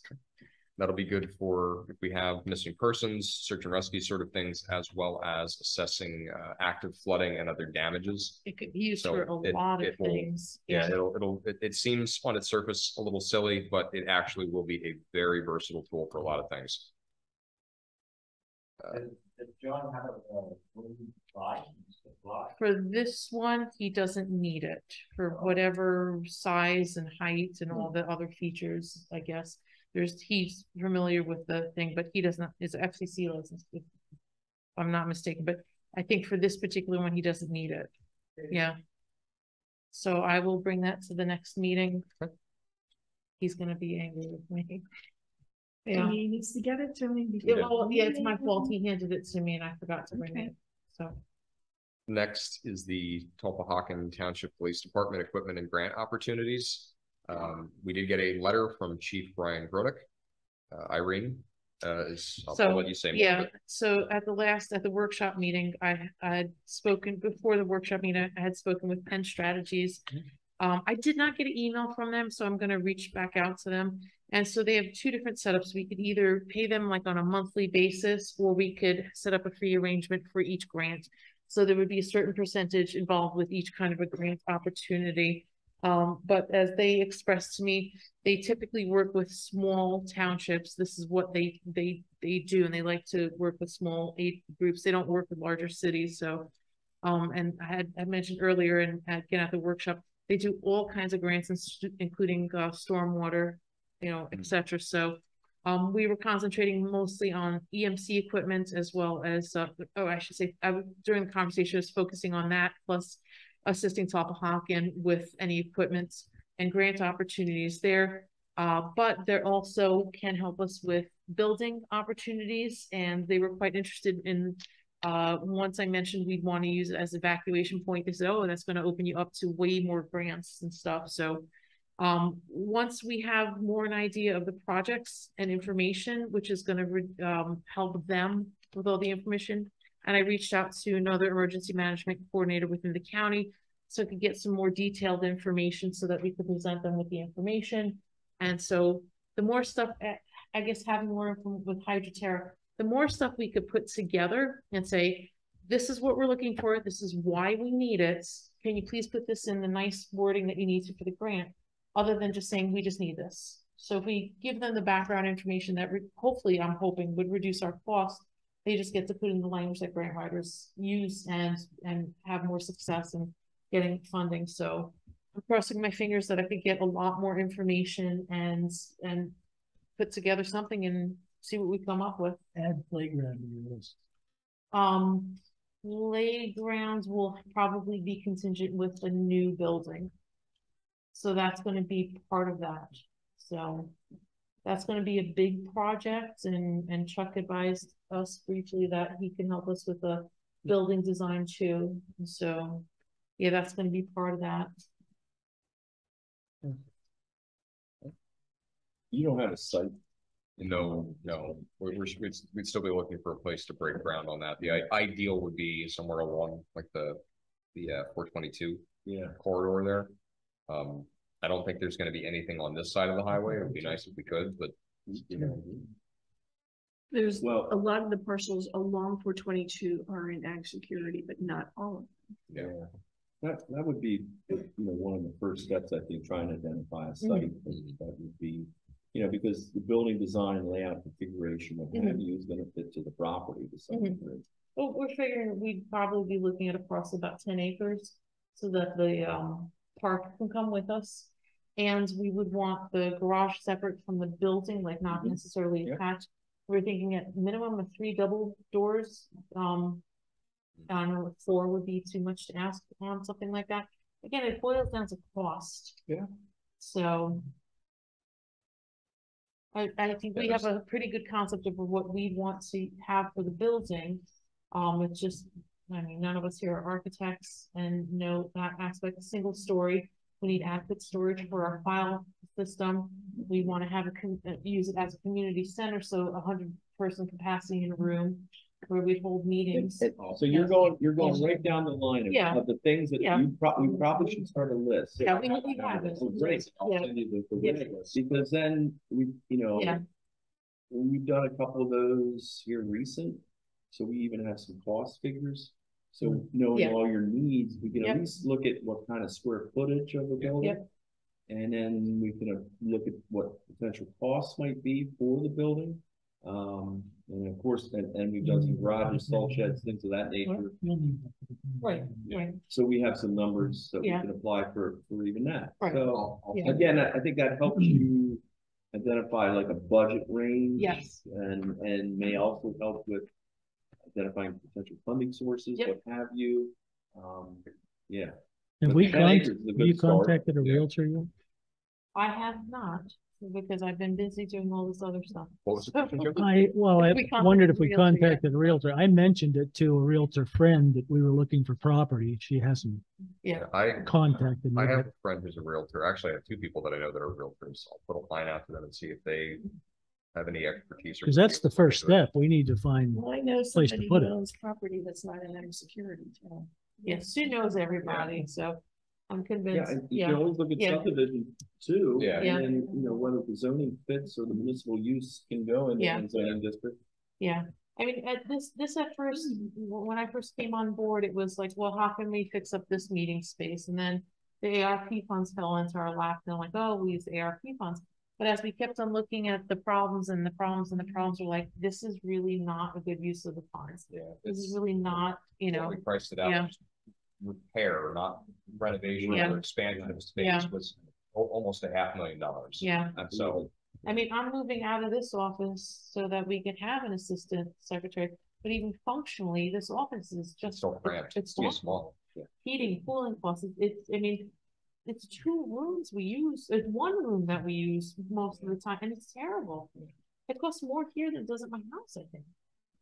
Last February, the heating bill was $780. Oh, my God, yeah, And I don't have the thermostats turned on. Yeah. That's electric heat. yep. That's way Yeah. more than what it cost me to. That was the my gas house. bill. Yeah. Yeah. Keep everything from freezing. Yeah. Oh, there's no heat in the basement where the water pipes are. No. Yeah, we found that out. Yeah.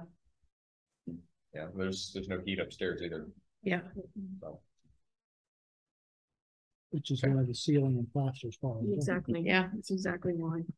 So, Moving on to the next thing, unless there's something that you No, want to say about the no, Tomahawk thank you. Township grants. no, I think we need to get a little more detail on that, but I'm Yep. I'm all for Yep. strengthening the partnership that we have between us Yep. and Tomahawk, and especially the police department. thank you. The next item on the agenda is winter snow removal. It's time to think about getting the trucks ready, Butch. Getting an updated list of the farmers for the emergency removal things, and getting a meeting together with all the road crew like we did last year to go over things. So if you can start calling people and finding out what days would work, maybe like a Saturday before the next workshop meeting or something. Get everybody to discuss best routes for plowing snow like we did last year, and making sure everybody's familiar with the equipment and everything else.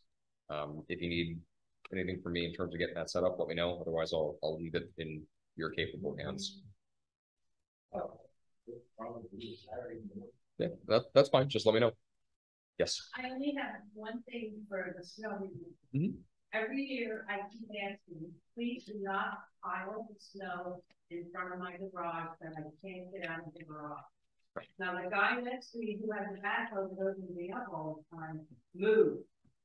So I don't care if you put the snow in between the garage and the house for extra space, but just so that I can come out of my garage and get out to the road. Okay. So Butch, mental note. We'll make sure, and then if yeah, Butch is on the hot seat, but yeah, if there's any obstruction or anything like that, you call Sue, call me, call Butch. We can always send somebody out with the John Deere and ship whatever. Yes. Sure. No, we have a. But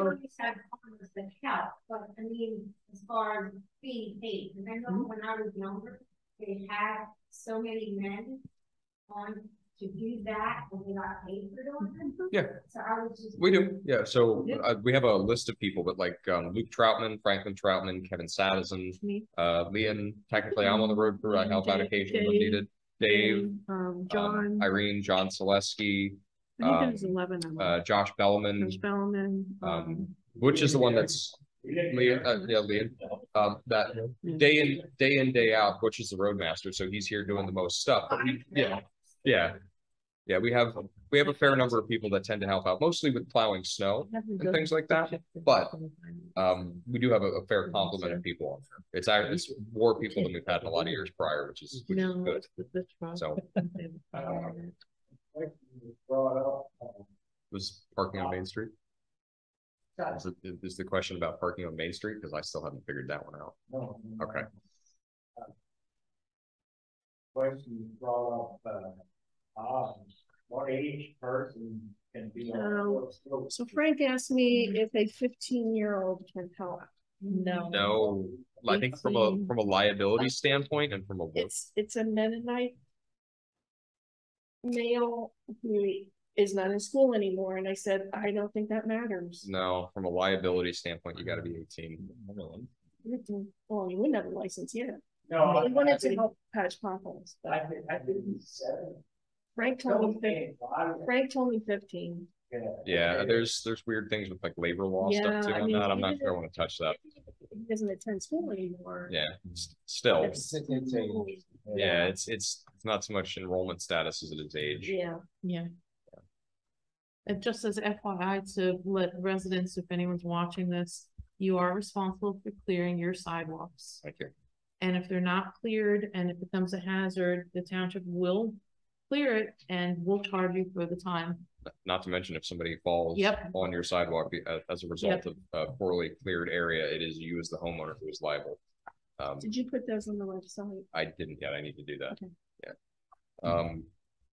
The other thing is we need to consider with the sale of the fire hall on Main Street. the emergency, the snow emergency parking situation, because in previous years, people would park in that lot, and I do not believe that they're gonna be able to do the same thing. Well, the road crew would plow that because it was a fire company. Yeah, Yeah. yeah. Could they park at the building? I mean, I don't know. I guess we we could have- ask permission. I mean, we can I don't ask. think they park here in this. I don't think we have enough parking here You know, to offset. capacity. Yeah. Yeah. I mean, we can ask, I thought about asking the church there. Because chances are if it snows, the guy that does the sound design at the back there probably isn't going to be trekking and do that necessarily. And you're probably not going to get a lot of clientele in during a snowstorm, but yes. The church was also a place to park for snow. Well, that apparently. That I don't think was that was never official. a written agreement. Yeah, that from was what we heard a few years ago, so that was nixed at the last few years by the church council. Yeah, my working knowledge on that is that was kind of a gentleman's agreement. There was nothing actually in writing about that. People at the east end of town. Yeah. Understood, but I think it was never an official thing, and we'd want to maybe pursue that since we've lost capacity on Main Street there, and if we do have a snow emergency, to put it bluntly, there's really no place for people to go. I think we need to pursue that. Yeah. So I think collectively, well, let's circulate ideas on a letter that we can send to both places asking for in the use of the lots for emergency parking during a declared snow emergency. I think the trade-off would be that we're willing to plow it for you in that instance, that you don't have to pay for snow removal, we'll do it for you. As a kind of a cherry on top of letting us use the parking spaces. So let's we'll circulate that and we'll approve it next month and get that out, but fingers crossed we don't have any snow this year. Next is the Next Gen 911 project data permission release. We got an email from Sharon Smith at JMT Technology Group. They're working with Berks County on the Next Gen 911 project to update, account for, and identify all primary and subunit addresses in each municipality. Craft's code services issues our addresses. Craft is requesting that we grant formal approval to release this information to JMT. This information will be used solely for the purposes of updating the county's 911 system. Craft will redact any personal data such as the owner's name, etc., that is on the documents. I'll make a motion to approve this. Second. Roll call, Peter. Aye. Irene. Aye. Jim. Aye. Next is the municipal tax sheet. We need to let the Berks County Treasurer's Office know our tax rate for real estate, streetlight, and the sewer levy. It needs to be signed by an elected official. We would have to make a motion to have Irene complete and sign it. We need to decide the budget first. We need to decide the tax amount. Yeah. So we don't have to do that tonight, do we? Well, if you make a motion. Okay. Okay. Well, in that case, I'll make a motion to authorize Irene to complete and sign that, subject to budget and budget approval. Second. Roll call, Peter. Aye. Irene. Aye. Jim. Aye. Okay, now the main event for this evening, the proposed budget. So I have the budget up there and I'll scroll through it. I noodled with some numbers. If we keep our tax rate exactly the same, we come up $56,000, basically $57,000. With that said, though, if It's worse. It was until we. I poked ahead of this and found every little thing that I can take out. We took out $150,000. I No. got about $60,000. I adjusted things around. Because we had a grant that was in our budget that we hadn't received for 2 years. Yeah, so Jim, when we first looked at this on Saturday, we had the $200,000 difference.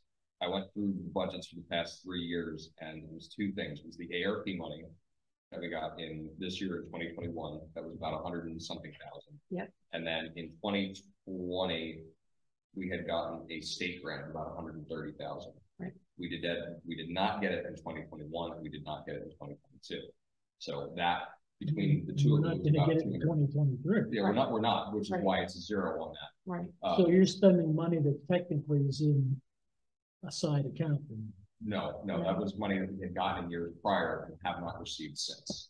So when we looked at the budget for 2021 and 2022, we were assuming we were going to get that. We didn't.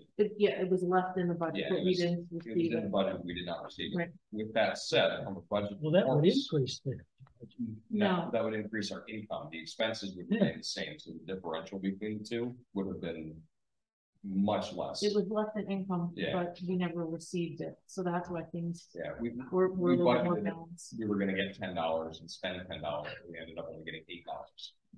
The good news on that though is total income year to date, including the ARP money, was $722,993.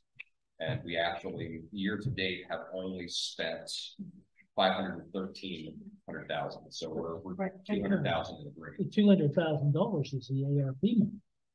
Half of that. Yeah, there's so much that we still haven't spent. There's, what's the Yeah. total?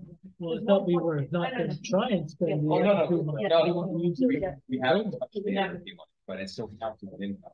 Right, So, financial it has to be designated for a purpose. yeah, even adjusting for that, we still are 622-ish, 100,000 we had in income and about 513,000 at expenses throughout the course of the year.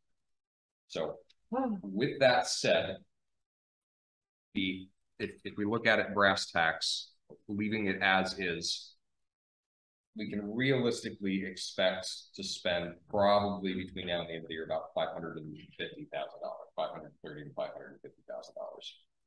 The budget that we have for next year totals about $617,000 for expenses.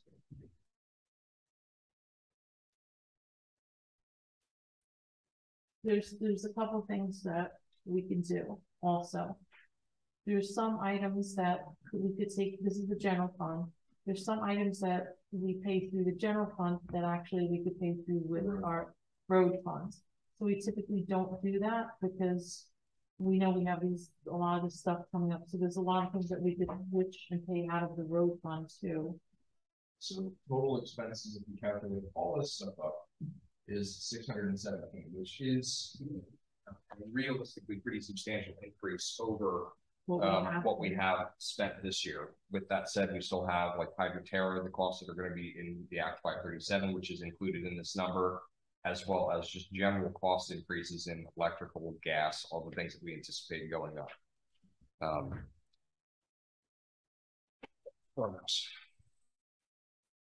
So let's go through each one of the things, but just as a real quick premise, I crunched the numbers and the difference is actually 2.45 mils on this.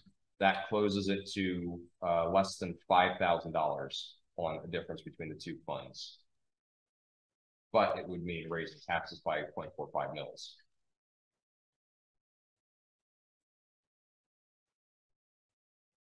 That's not what I wanted. Hold on. No, it's that one. Yeah, I think it pasted the formula, not the value. And that's assuming that we have no expenses that come up that we're unaware of at this point. More or less, but there are certain things that we can, like much like we did this year, we can just not spend on, like we didn't exceed the emergency management fund this year. We didn't use all the money that's in the comms and multimedia. We didn't use all the money that's. We didn't use the building repairs, for example.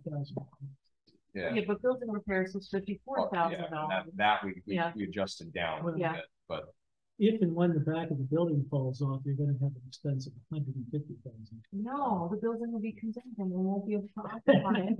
We'll have to rent a trailer, put it in the parking lot with air conditioning and salvage what we can, and then go from there. yeah. It's like you asked me one time, what should we do to this building? I said 4 sticks of dynamite on it. Bulldozer and everything. So let's go through real quick the main items. So property tax is calculated at the 2 sheets, 2 main calculations. One's at 2.0, the other one's at 2.4. The 2.0 would net us approximately $253,158.20. A lot of angry people. No, that's current. That's yeah, no change in taxes. Okay, good. The first analysis I want to do is as is. We take no action. The delinquent taxes we can't really count on, so we'll budget at $1,400, which is roughly what we got this year. Prior years, we budgeted 2,000. The difference is $600. It's not anything that's going to break the bank. Real estate taxes interim, again, we can't depend on that. Some years we get a lot, like this past year, we got a lot. Some years we don't get anything. Per capita taxes, we got $6,321 so far this year. We typically budget for about 5. That seems to be about the average of what we get. Real estate transfer taxes with Stonecroft kind of wrapping up, and there not being a huge amount of development of things where real estate is changing hands. We left this at the 30,000, but it's typically the past couple of years performed better. It's been closer to 45 or 50. It's not going to be 30.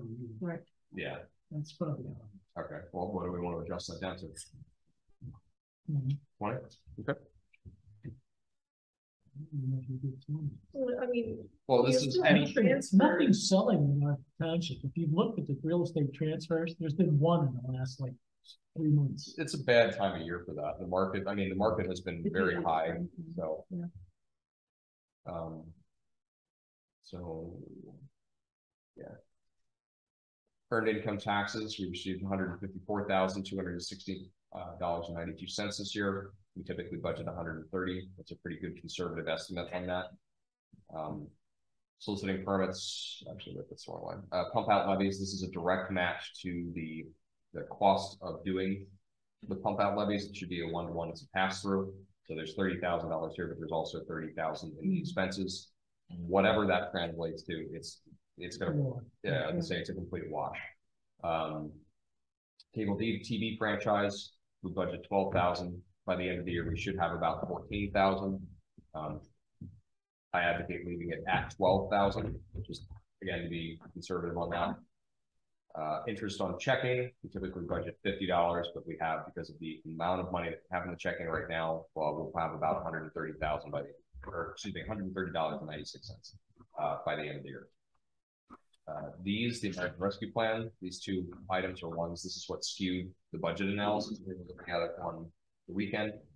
This is the money that we got from ARP in 2022. We got a similar amount in 2021, and we are not going to get that any years after this. Similarly with the state grants, we got 135,000 budgeted in 2022, which never materialized. So if we zero that out, and that takes a considerable chunk out of what would be our incomes for the year. Foreign fire taxes, again, a pass through. That's exactly what that is. If that goes up or down, doesn't really have any impacts. Plan review fees. We made a little more than anticipated this year, but budgeting about 2,000 for that is probably prudent. Zoning permits, again, this is way high because of the activity that happened in Stonecroft. We figure and Dutch Valley and things like that. Thank you. We're probably realistically not going to see more than 12,000 next year. Yeah, Dutch Valley's was like $5,000. Yeah, so that would basically maybe 10%. $13,000. Yeah, I was gonna say with more than that, it was 13,000. Yeah. Well, that alerted is going to affect that 100% this year. Right. Yeah, we're going to lose. Only on the, it would be only on the increase. It's all, yeah, I'd say it's not a total wash on that. On their increased assessment only. Yeah, it's not revenue. Fees and Yeah. Well, I mean, yeah, and it's not even like the totality of it, right. Just over and beyond. Yeah. And then stormwater permits, $1,000. We had previously budgeted 10 for that, but just looking back, this rapidly is outpaced. Our budget our appetite's bigger than what actually happens. Yeah, can I ask a question? Sure. Did you have the data for prior to 2018 really? I don't.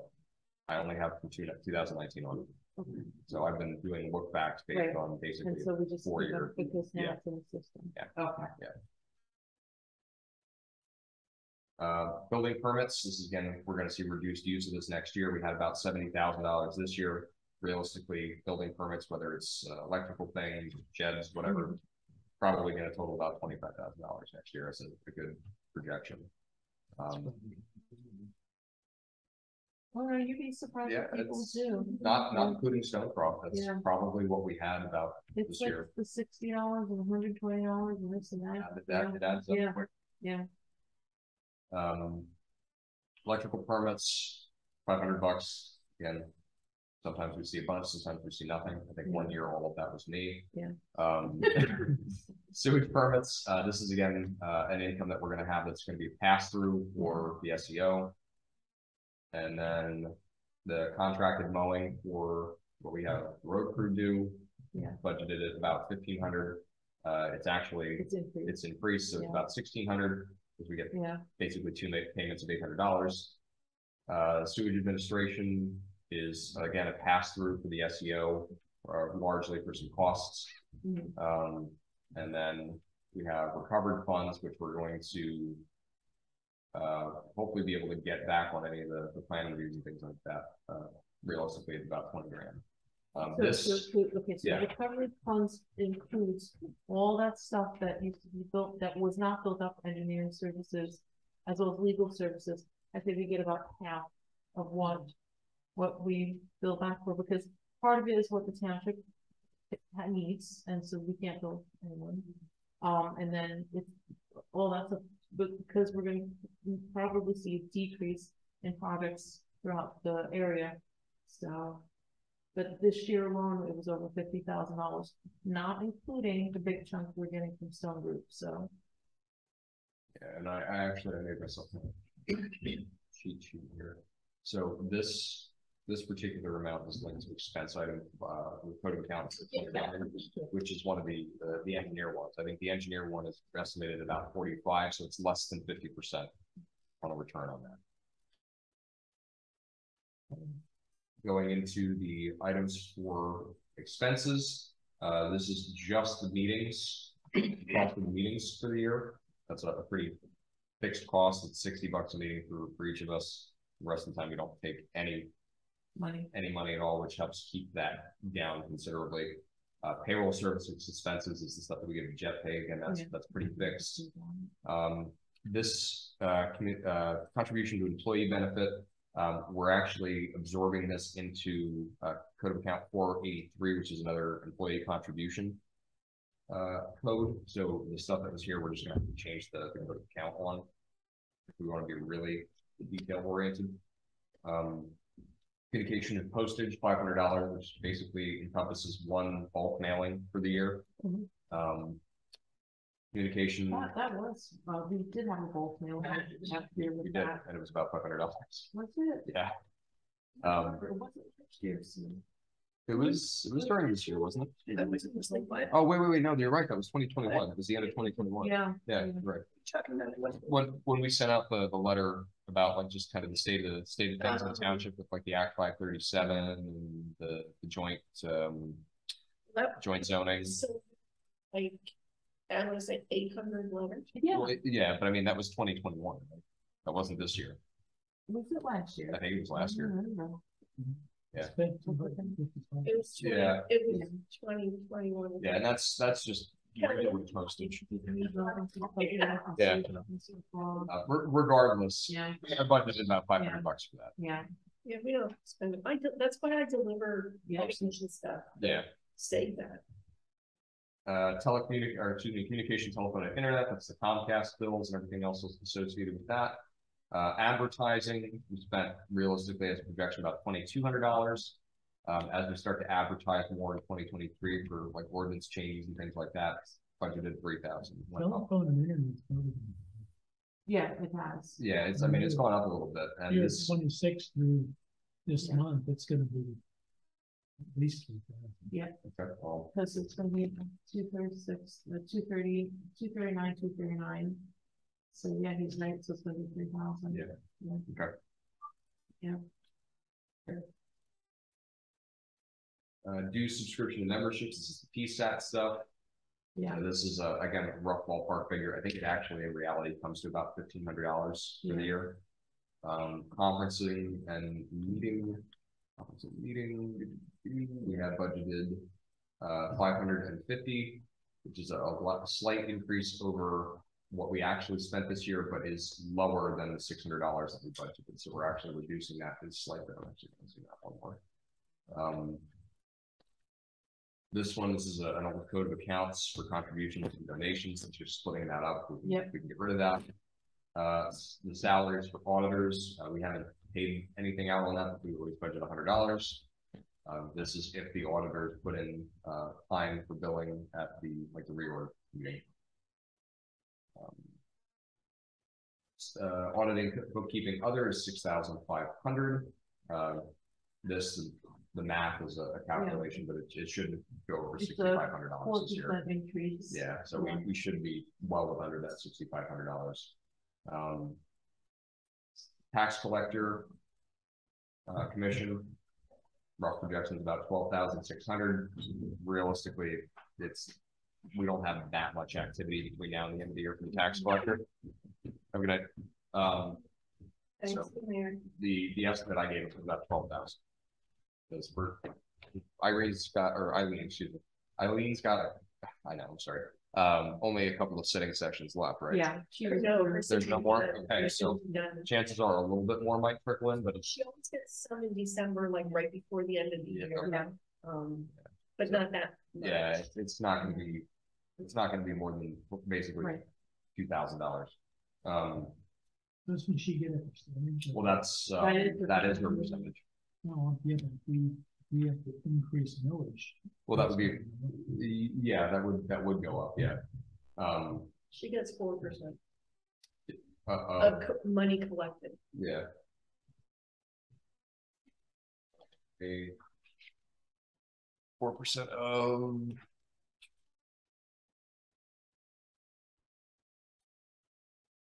10.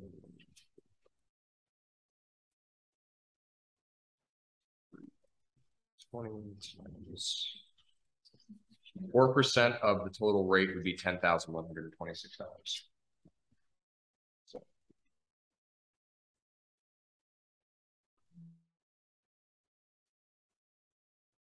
Tax collector supplies. Did something there. Tax collector supplies, we typically budget 200. It's 290. Again, this 349 is a projected calculation. I don't think it's going to go higher than that. This is pretty variable. It all depends on what she has to actually mail out, if there's tax certifications and things like that. So some years it's a lot, some years it's nothing. Next, the tax collector insurance and bonding, or no, excuse me, tax collector, other services and charges. We budget $500. She's spent $228.70 this year, so we're good there. We don't have to adjust that at all. Solicitor, legal, other. I think this is the Barley Snyder, like the stenographer fees. We didn't actually budget anything for this in 2020, and this is something that we should be adding based on have that covered. Planning. Yeah, so that's 5,000 right there. Salary of the secretary comes to, actually, excuse me, I jumped ahead of line. It's the general government professional and law services is $40,000. Salary of the part-time clerical secretary, which would be Linda's new position. Actually, I apologize again. I jumped ahead one. I'm losing my place. The salary of the secretary, we budgeted $31,000. Sue, as of today, has gotten $25,000 of that, and a kind of average month projection put it at about $31,000 for the year. Sue had suggested that in lieu of a pay raise this year, that she would prefer to have a couple extra days off, which I'm inclined to grant based on the fact that it's good for Sue's mental health and it doesn't add anything to our bottom line. Very good. Yeah. So That'll be good for Linda's mental health too. Yeah. Yeah. Yeah. I'll be happy.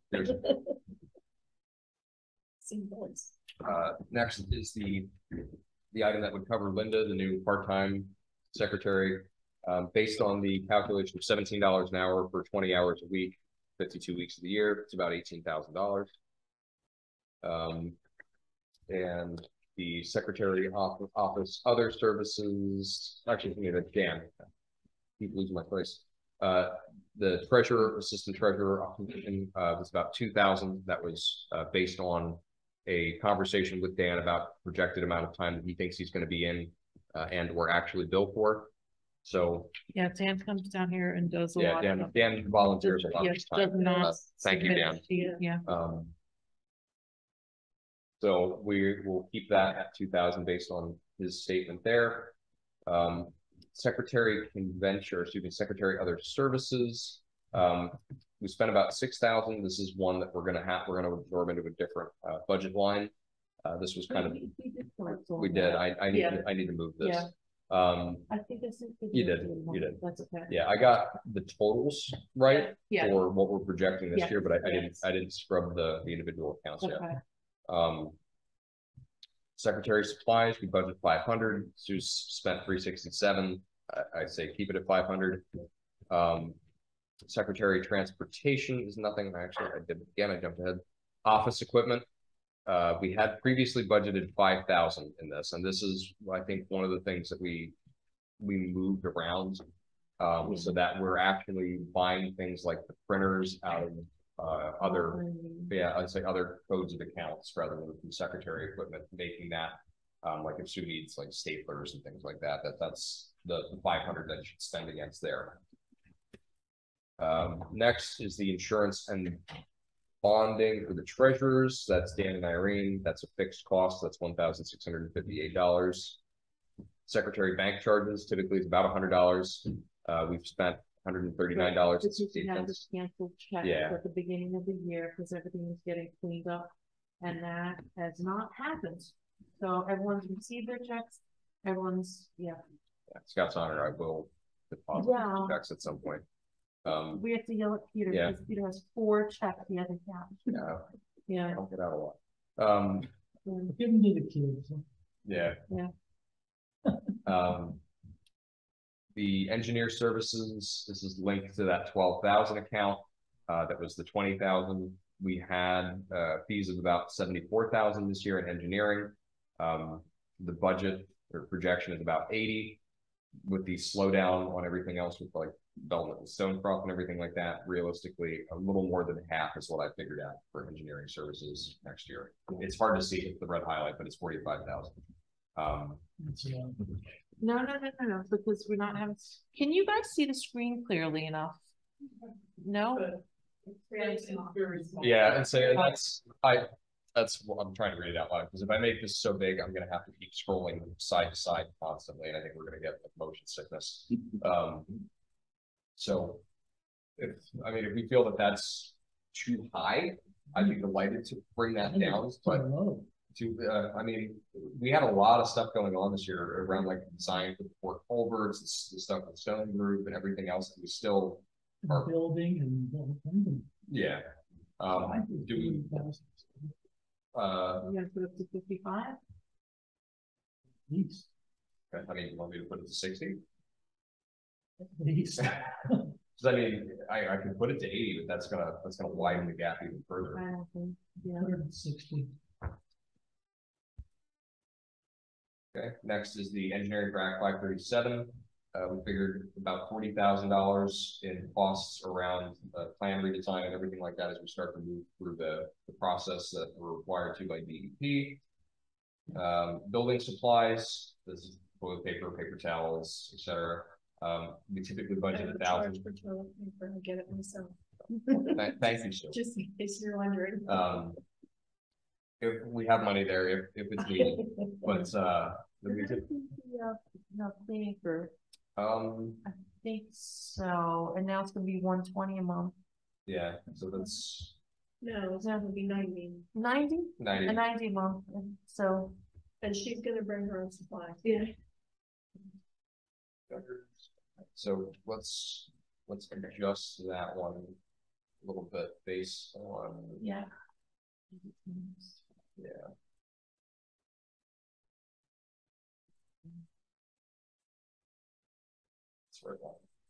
Yeah, because I thought that was the put that in there. yeah. Okay, building small tool and minor equipment. We bought stuff and repaired the kangaroo camper and stuff this year. We typically only budget 200. I'd like to budget 500 for that. Yeah. Public utilities, service and electric. Yep. We've spent about $2,700 this year on electric. Realistically, for the end of the year, it'll be about 33, cost of electric going up, budget 4. Public utilities for gas. Did I do that in the wrong order? I think I did that in the wrong order. I apologize. That was gas. The electric one is, we spent about $1,500 on electric. And we'll have roughly about 1,808, so 2,000. I actually think I might want to put this up to 5,000 based on the fact that we're going into cold months. And we're going to have, assuming if December is nasty, we could have like a $700 bill on the gas. Building repairs and maintenance and services. In prior years, we budgeted 54,000 for this, based on the fact that we're kind of pivoting on how we're managing the space. I suggested changing this down to 8,000. Depending on the horror story that we have upstairs, that might easily exceed that, depending on what kind of band-aid we're going to put on that for the time being. Next is the police operating supplies. This was in this past year tickets, but we're going to be doing budgeting for the donation to the police department of $2,500. Police other services. This is the contract amount, $56,959. Foreign fire. That's the way. That's a pass through. That's an exact amount. Police contracts not going down. No, it's going up. It's going up. So this again, this was just math. I did a formula of this is a rough projection over what we spent over 10 months and then dividing it out and multiplying it by 12. So this again, this is more for informational purposes only, whereas this is the actual amount that's pulled off the contract. And when we go to publish this, I'll just make it to match for people following along at home. Or fires that, public safety, fire, and other charges and services. This is again. This is what we get from the county. Yeah. And this is like the bills goes up a little bit every year. Yeah. There might be a jump this year. So do we? I left it as is. Do we want? No, just leave it as is. Okay. Yeah. Yeah, because that's again that's following. That could go up. Yeah. Probably will go up. We have no idea. Public safety, ambulance services and charges. This is a 911 dispatch. Realistically, it's about $15,000 for the year. We've spent close to 13 so far. So put that as a 15. Yeah, and if it makes you feel better, we actually transferred funds from checking into savings twice this year. So yeah, we have a decent amount in the funds. We just want to make sure that we don't undercut ourselves too hard and then have the funds used for things like the road work. Yeah. So UCC code enforcement.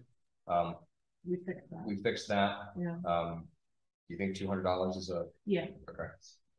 50,000 for planning and zoning. This is down from the 63,000 that we received this year, or that we had billed for this year, and is less than half of the 120,000 we had proposed in the budget. Professional services for zoning. This is the actual attorney fees for Barley Snyder. Again, they don't get involved a whole lot, so it's typically not more than $2,000 a year. That's emergency management. This was originally $7,500. We reduced this down to $2,500. This will be everything from the little pump out kits that John had proposed for emergencies to things like the drone. Yeah. Or if we have to do any sort of emergency response to things, that's where that will come out of. Mileage. John never bills for mileage, but put $150 in there just in case. Recycling, collection, and disposal. I didn't have any amounts that we had gotten billed for this year. We had budgeted last year 1,000. I'm going to leave it as 0 because I don't know that we're actually going to see any charges there. Sewage enforcement officer is directly linked to the income 364.10. It's 12,500. So that's a pass through. Sewage inspection, the pump out levy is also a pass through of 30,000. Highways, other personal services, we typically budget 1,000 for that. We haven't touched anything in that, so I'm going to leave it as is for next year. Highway operating supplies. This varies from various things like road signs, like the ones that Butch just picked up. We've spent 3,200. If we have a linear use of funds, it would be about 3,800. I don't think we're going to have that. I think 3,500 is a pretty fiscally responsible. Blocks now. Yeah. Yeah. Yeah. I actually got a inventory of signs out.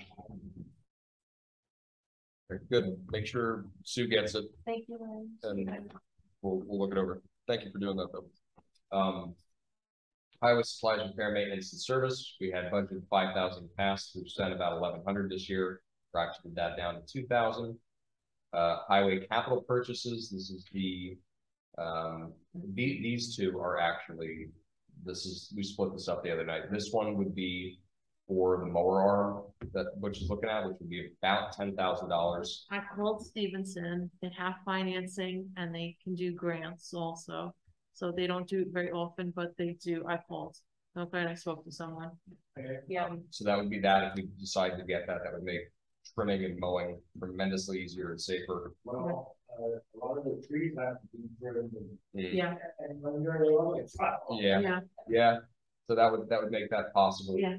When he tells you that they have something in, just let me know and we'll go from there. Yeah. I know in 2-3 weeks. Yeah, because he said November. Budgeted for that. The capital purchase for the truck is the mower. That's about 25 grand a year. Streets and gutters, left that at 1,200. There have been years where that stays the same. There's been years that goes up. That's purely voluntary. We don't actually have to do that. It's just nice to do that. We need any new equipment. What? Do we need any new equipment? If the truck's all right, or? The trucks will get us. We're digging one down. Yeah, they'll get us. They'll get us through another year, but that's something. Just spend 4,300. Yeah, that's just a soft stuff. And that comes out with a repair and maintenance. Highway snow and ice wages, we had budgeted about 7,500. Took this down from 9. We've not had to use any of that this year. For my fingers, we don't have to use that. Snow and ice removal, we have a full salt shed. So if it snows a lot, we may have to use this. If it doesn't snow at all, we won't have to use it at all. But we've budgeted 5,000 for that. Traffic control devices, other. This is 5,000 for if we decide to do things like the speed signs or the bollards or anything else. Highway street signs and markings is machine run. It's not going to be for any. Well, there's another one further down. Yeah, there's a lot of codes of accounts that are very similar. The street signs and markings, I think we fixed that. Yes. This is That's the part of that. Yeah. So I'm going to go ahead and drop that out. And these two effectively this one becomes this one. Yep. And I'll fix that after tonight. Repair of highway tools and machinery is actually getting absorbed into, actually no, I apologize. Yeah, that's getting absorbed into one of the other accounts. We had some money. Yeah, I've sent you the updated one. Yeah, I gotta put that. You can always find it. Yeah. No, well, it's fine. But this was something that we had put money into that code of account, but it's not one that we normally use. It's not something we budgeted, so we're putting that into the correct account. Highways repairs of tools and machinery. In prior years, we have budgeted quite a lot for that. We used about $4,300 this year, and that's the repairs for the truck and everything else. Highway wages, this is like the road crew wages. Realistically, between now and the end of the year, probably going to be about 16,000. Figure we budget for 17,000 because of the uptick in road work that we're going to have around the culverts next year. Highway construction, this would encompass the crane rental. This could easily be moved to that other code of account. I'm sure 17,000. We're going to have to bring in some additional people. Right. Yeah. Do we want to bring that up to like 20 or 25? 25. Okay. I thought we had that in the category now. There's a couple of places where there's wages. And I'll just make a mental note that that's line 153. Crane rental, 40,000. That can either be in 439 or that can be in that other code account. It really doesn't matter. Engineering services, stormwater, we have budgeted 10,000 in prior years. Looking back, it never gets anywhere close to that. $2,000 is probably a much more realistic mark for that. Recreation, other services is the MTCA stuff. Previously, we had in last year's budget proposed 10,000 and marked that down to 5,000. We haven't actually done anything with that yet. Recreation transportation. This is the gas for the mower for them mowing the field, $300. We've spent $271.52 to date, and I doubt they're going to be mowing the grass much anymore. Social Security Township share is about $5,000. Realistically, probably should put that up to $6,000. And then this one, it's hard to read because of the red highlight, but that's the secretary. Yeah, it's the secretary contributions and benefits. That was the category that I had mentioned above that is being pulled down into this one. That was around $5,000, so I put that at $6,000. Insurance premiums. We've spent 27. No, we budgeted 27, spent 34. Realistically, it'll be about 41,000. So I think the increase of 3% on top of that makes it 42,316.46. Miscellaneous expenses, $250. We didn't use any of that, but I think that's essentially just like petty cash. Com website and multimedia is 5,000. This was previously other budget lines that are kind of wrapping down into this one.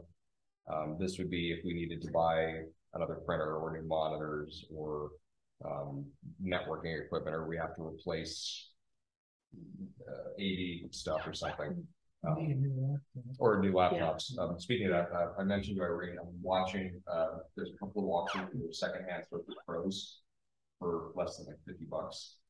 If I can pick up a couple of those, it would be a good, it's basically what I have here, so that you can read PDFs and whatnot on. So I'll keep you guys posted on that. And that brings us to a total of expenses of $639,561.06 for the year from an operating cost standpoint. So when we look at that, our projected incomes are 543. So we're basically $90,000 short on that, 95,000. But like in budget wise, in actualized, it's probably realistically going to be less than that, based on what we have this year. Jim, if you're interested in seeing it, I printed this out just today. This is real up to the minute stuff for what we've actually taken in for the year and what we've spent. So total income was $722,993, and that does include the ARP money.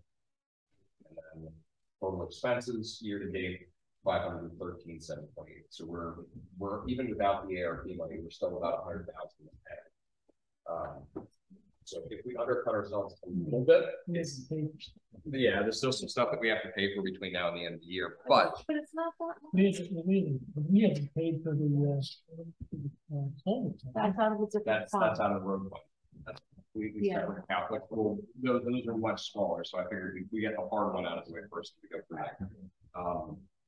So I don't know if we want to undercut ourselves by 95,000, but if we undercut ourselves a little bit, we certainly have enough in the funds right now that we would be able to handle that. So like right now, not counting the money market, like no savings accounts being brought into this. The general fund has $622,263.34.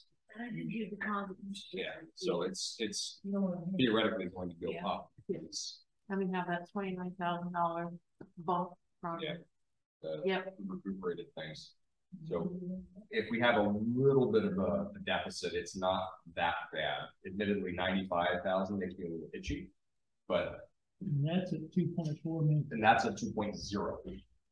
That's a 2.0. If we do 2.5 or 2.45, 2.4 gives us 303,000, which may actually copy this. I'm going to pop this over onto the other sheet just so I can see the calculation a little faster.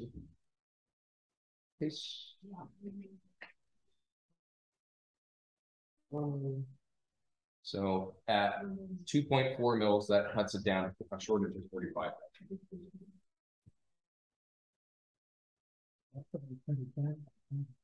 Yeah. Yeah, at 2.4 mils, That would be an increase over the 2.0 net to the township of $50,631. When you take that across this, what, 600 households?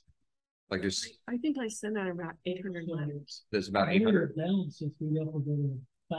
Well, that's dwelling parcel. Yeah, but I mean, like for, I'm just trying to rough math. So it would be about $63 increase in taxes for everybody. On average, like so obviously some properties are worth more, they're going to be more, and some are worth less. But if we were to do, if you want to close the gap entirely, that would be, we'd have to do, I think, 2.6. Yeah. There's other things that gives us revenue. It's not just. So that would be copy.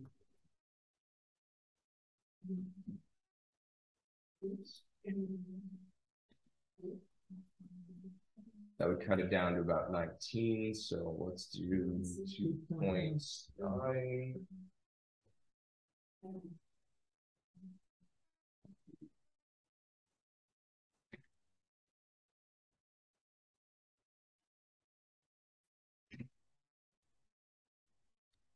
$2.9 we're 20,000 over. We tried 2.8. Let's see what 2.8 does.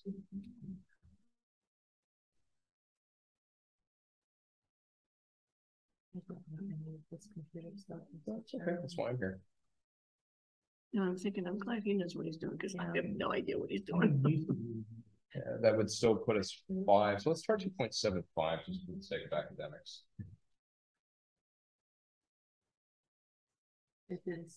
No, I have to copy this over. Although, actually, there's a faster way I can do this.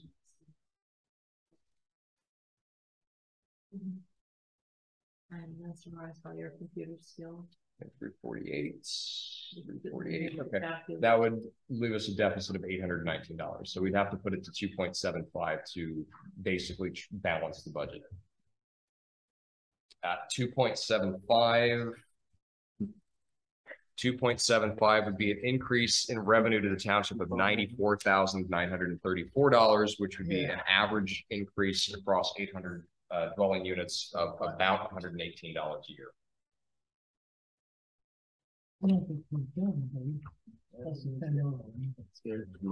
Yeah, people are going to get pitchforks out if we raise taxes at all. So the question is how, if we're going to balance the budget, how much are we going to raise it? Are we going to raise it so that it's 1-to-1, or are we going to offset? Because like I said, we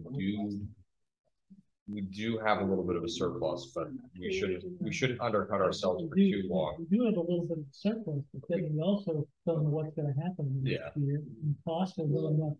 Yeah. Yeah, we like I said, we certainly. I told you this. I was at the grocery store last week.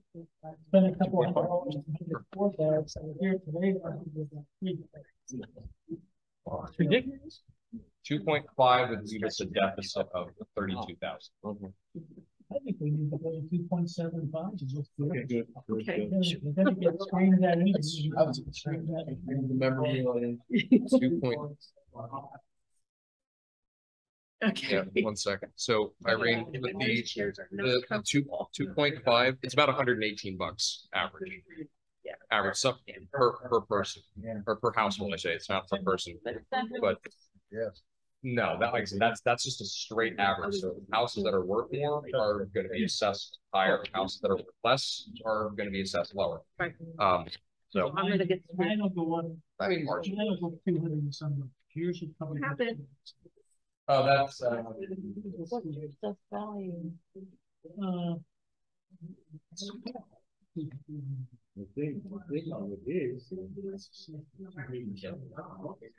Yeah, keep in mind we are still, So you're ladies and gentlemen, we are still having a meeting. So We can talk about this. I don't want to count it short. yeah, I don't want to see us dip too far, but I think we could afford to have a slight bit under what is budgeted based on what we've seen be actualized in the past couple of years. Like I said, this year being a prime example, we budgeted to do 620,000 in expenses for the general fund, and we are probably not going to exceed 550. So we came in about $70,000 under. We're really gonna have to watch them. I mean, I know Andy doesn't want to hear this, but we can't call Andy with every little thing. And nothing against Andy, but we don't usually. Well, Yeah. you know, We say that- we're really gonna have to watch where we spend money. Yeah, I mean, we don't do that anyway, Well, but we're gonna have to be very frugal about things. We are. I get the Yeah, paper back from the bank. I don't want Andy, to. here, so I don't have to mail it. Take it. Yeah, I don't. the cost of living Yeah, is going up. the cost of living is going up. Inflation has been. And like I said, brutal. $10 a month, if I only had to pay an extra $10 a month for most things like gasoline and groceries, I'd be thrilled to death. Yeah. The problem is people don't see what $10 more a month is doing for them when it comes to the township. The roads aren't getting. Well, we just have to explain it Right. better than, you know, Sure. $10 a month on average, is that gonna kill you? Signs and I'm okay. outdated liver to me, but the owner My said. mom's gonna hate me. I have to pay it for me. Sure. Yeah. He's taking old signs, he's working in areas, I don't know where. He's taking all the signs off, if they're bad or not. And he gave me half dozen stop signs, phenomenal. He gave me 6 posts, for the. As long as they're not stolen, Butch. For 20 months to be, and posts about down in the hundred. I mean, as long as they're not falling off the back of the truck, that's just, yeah. Yeah. Doing it. But good work. Save concrete money effort. We're always looking for ways to save. We really. Yeah. And it's nice that we have a lot of people that volunteer their time in this township, not just us, but and Butch and Sue, but there's a lot of other people that do a lot of things here that they don't do. Sue doesn't charge for half the time. Yeah, she's here. Sue Yeah. is extremely. So, I mean, we're blessed there. I don't charge to go to the post But office. the electric company, the I don't gas charge to company, get toilet They're- paper. everybody else, they don't care. And they're not gonna give you money to pay electricity. Yeah, the cold hard reality is we've been able to keep the tax rate the same for the entire time that I've been on the board, which is phenomenal. But in that span of time, we have seen cost increases unlike anything else in recent history. Which, what was that? Yeah, and that's I hate to do it. I really hate to do it. Either. But I don't want to pay them. at the end of the day, money has to come from somewhere. So like I'm kind of siding with Irene on this. Like I think if we ratchet it up to like 2.7, people are going to scream no matter what. It would true up the budget, but my concern, and I have rolling around the back of my head, is we're going to have a similar year next year. Yes, costs of things are going to go up, but we are going to come in under that targeted amount, much like we did this year. So rather than raise it up 90,000, if we raise it up 60,000 in revenue, we'll probably true up, and if we're a little short, we're a little short. We're a little in the surplus. We're a little in You're surplus. wishing in that hand. Hopefully that hand's Yeah. gonna stay full, but I don't think it is. I just don't think that's gonna be the case. Well, now is the time for discussion. It doesn't have to be a Personally, I think 2.7, 2.75 is where you're gonna have to go. I think we can go higher than that, but I'm with you that we go too much higher than that, then we are gonna get the time. Yeah. Similar town on the way. But I think people will understand that it's $10 a month. It's not gonna kill anybody. It's less than you're paying on inflation on everything else. The $10 is a prescription. Yeah. $10 is your blood pressure pills for the month. It is a lot to some people. Well, yeah. Some people aren't making it on 2 meals. But what are you gonna do? I don't know. Want to adopt the, you want to adopt your party's resolutions that, Listen, we're not going. Let's tax you we're and not- me. Let's tax the rich. we're not We're going- rich. Guys, We're rich. We're Let's not tax going the there, rich. Jim. We'll tax the poor. I do pay more Focus. taxes. No, focus. so do I. Tax at hand, it's a task at hand. Yeah. You can't sit here and say, well, the average person is $10. Well, this is I'm- 10 I'm- for you and this is 10 for I'm you. concerned about the people that are in our immediate community. That's what I'm worried about. And that's what we have to weigh this against, because there are plenty of people that are on a fixed income, so we don't want to do this too much, but as a whole, if we look at the township in its entirety, we do have a situation where our costs are going to exceed our revenues next year. Yeah, and that's not considering how much road work we need done. Yeah. And the people come every month and complain about that. We're not getting anything accomplished, and we definitely won't get much accomplished if we don't raise taxes. We won't get anything accomplished with roads. So when the holes get deeper. All right. So you can call PennDOT, you could speak to our PennDOT representative. You could start working on that project and you could go ahead and seek out any Yeah, grants. and for I that. could talk to the Right, wall right. back No, there no, and no, get no, the same no, no, thing accomplished no, as no, no. talking to the PennDOT. Because I've already reached out to another group as far as grants. I've already set things in motion where I'm speaking to people, getting the projects hopefully lines up information so that we know the costs and we could see if we can move forward. PennDOT is a big project. You want to go ahead and do it, then go start doing it. The problem is we've all been talking. Now that we're doing, things cost money. But I'm willing to take the steps to get all the information and have all the data in front of me and all the numbers in front of me, and then we could decide. I'm bringing that information to the table. I've consistently brought that information to the table. You want the roads fixed? Call the guy at PennDOT, talk to him, go out there, do the work, look for the grants, and then you could. If I can diffuse for a second, Sue and Andy, do you happen to know neighboring municipalities? Are they at 2? I feel we're probably one of the lower tax rates. We're the lowest. We're the lowest in Berks County. I don't know about that, Yeah. but probably. Pretty close to it. We're very- So I think Actually, Earl When's Township. the last doesn't have time any taxes tax. were raised? Really? Yeah, Earl Township has no tax. It wow. went from 1.9 to 2, how many years? Where's Earl I think Township? it Earl was Township is by Marion Town. about 3 years ago. They have a, Peter, you were Lori. on the board. Yeah, it was the very first. It's actually probably going on 4 years now. It was the very first year that I was on. 1.92. Yeah. And 1/10 brought in an extra $5,000. About 10,000. It wasn't a That really huge helped. amount. That really helped. Yeah, at this point, You guys can do whatever you decide to do. Well, I'm just telling you, I am personally not gonna vote for a budget that does not fund what we need and know that you're gonna need done next year. yeah. I mean, it's a fair point. It's not doing it. So if you have your 2 votes, do whatever you want. A $95,000 deficit, I can't vote yes for that. 2.75 it is then. And say that at that point, the only to true up the budget is 2.75 mils. And like I invite either of you, like if we go through everything and we did, I don't think there's anywhere that I can squeeze anything else No. out. I don't think No. so either. Like- I think you've done a very good job. I commend you. Irene, I know you've participated and done a good job in getting these numbers down. But one little glitch next year in anything, and we're in trouble. Anything can happen. Yeah, and that's why. And it's it could good. go the other way too. Yeah. But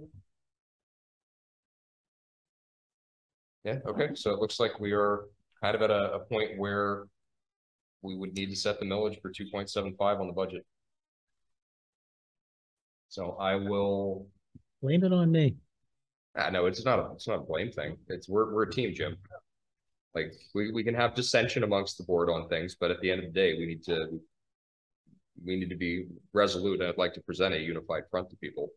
So I'm with you on that. We have to raise taxes. It's the cold hard reality of it. And I think we've been lucky that we've been able to not raise taxes for almost a half decade. Like that's pretty damn good, in my opinion. When I talk to other politicians in Berks County, they all tell me the same thing. And I know you and I were together one night when one of them told us, you guys are nuts. You haven't raised your taxes in the last 5 years, 4 or 5 years. Yeah. Yeah. Yeah, and I think much like with anything else, the messaging is important. So when we talk about this at next month's meeting, it's going to be good to be able to say, for, you know, the cost that this is taking up, it really is about it's $120 a year. It's about $10 a month difference that you'd have in your total payment to the township. It's not, you're not going to see your property tax double, because there's a large component of that goes to the county. Same thing with the school tax. We don't get a dime from the school tax. We get a very small piece of what you're paying, and you're going to see that go up by a little bit. So I can tell by your body language, you're not too thrilled. Yeah. It's not a discussion for this room, that's all. okay, so based on It's not a discussion for this room. No, it's not. It's not. No, it has nothing to do with taxpayers. okay, so let's Who pays them? yeah, You we'll don't know what's on my mind right now. we'll seeing as it's almost 10 o'clock. We have to adopt. No, you have to We have to accept. accept. Thank you. Wrong choice of words. But Read we have to read the splurge. It's Oh, right there. okay. Sue gave me It's a right cheat there what you sheet. say. Thank you. Okay, proposed budget was reviewed in depth at the workshop meeting. Once the budget is finalized, we need to make a motion to accept and advertise the budget and make it available for public inspection. You got it. It must be advertised at least 20 days before the final budget is adopted, has to be adopted by December 31st. So if you accept it tonight, I can advertise it. You can adopt it at next month's meeting. Okay, so I will make a motion to adopt the budget as proposed, or accept the budget as proposed, for a proposed millage of 2.75. Second. 2.75 mils. 2.75 mils. Jim, second. Yes. Roll call. Peter. Aye. Irene. Can I abstain? Not legally, no, you either have to get here or nay. Nay. Jim. Aye. Okay, I'll advertise it. Okay. And just make sure you give me a copy. I will send you a Because copy. people do come in and. I will ask send you a copy of that tonight. I just have to go through the stuff that I printed out and make sure that I don't have any of the Sure. stragglers. I don't think they'll come in tomorrow. Okay. The easy budget items are streetlights. Streetlights, we're not going to see much of an increase on things. We proposed a higher amount for use. At the same millage, we should be getting roughly about $4,100. We have a slight deficit on this, but that's actually intentional. We had a big buffer that was present from when we switched to LEDs. Savings on that was really pronounced. So we're slowly taking the account down from the 12,000 until it balances out. And at that point, whether it's probably next year, honestly, looking at the projections, that we bring that up to 0.75, and it will keep the account at a roughly about 75 or 100 or $800,000 a year. So you're keeping the street light at what? You're keeping, hit on liquid fuels too, and we get as much. Oh, that's a small bit. And that's the road fund. That's the next one. So you're for keeping the street lights at 0.65. Yeah, I did the calculations at 0.65. We still need to motion that. But like I said, that intentionally undercuts the account slightly until we get to a standing balance of about 8,000. And then what I figured is if we put it 2.75, it'll keep it at 8,000 every year after that. So we'll have basically 2 years worth of operating funds in it. Okay. The road fund is basically pretty straightforward. We're going to be spending the crap out of the road fund. We are anticipating liquid fuels of $52,320. it's turned back. Excuse me. Yeah, thank you. That's the turn back. Liquid fuels is about 90,000 that we're anticipating. Liquid fuels is about 52, giving us a net income of about 144,000 for that fund. I budgeted for highway maintenance and repairs 400,000. That would be the culverts, and the balance in that fund, not including the money market, which how much is in the money market roughly? Oh, like 300. 300 and something. It's It was between in the 3 and months 4. We when have between the two accounts for the road fund, we have almost $750,000. Not to get excited about that because that goes extremely quickly in road work, But if we decide to amend the budget to do some additional projects, we do have capacity in the road fund. But that would cover the 4 projects with the culverts, along with something else, like if we do a little bit of oil and chip or something along those lines. We also have budgeted 10,000 here for winter maintenance and supplies. That's if we have to buy road salt. Hopefully we don't have to buy road salt at all, but we typically don't exceed about 10 or 11. We budgeted 15 in the past, knocked that down, as well as the coal patch, budgeted about 3,000 for coal patch next year. Budget performance on that, we would only be undercutting really the balance of it is the 300,000 for the road work, which would give us, that's 265,000, which would bring that 401,000 down to about 160 something. Then that's again not including anything, the 300 and whatever thousand that we have in the money market. So I will update these things based on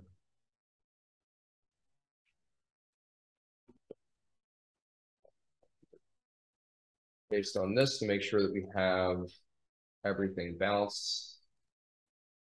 And like I said, I wouldn't pay attention to this number because that's the total across the 3 funds.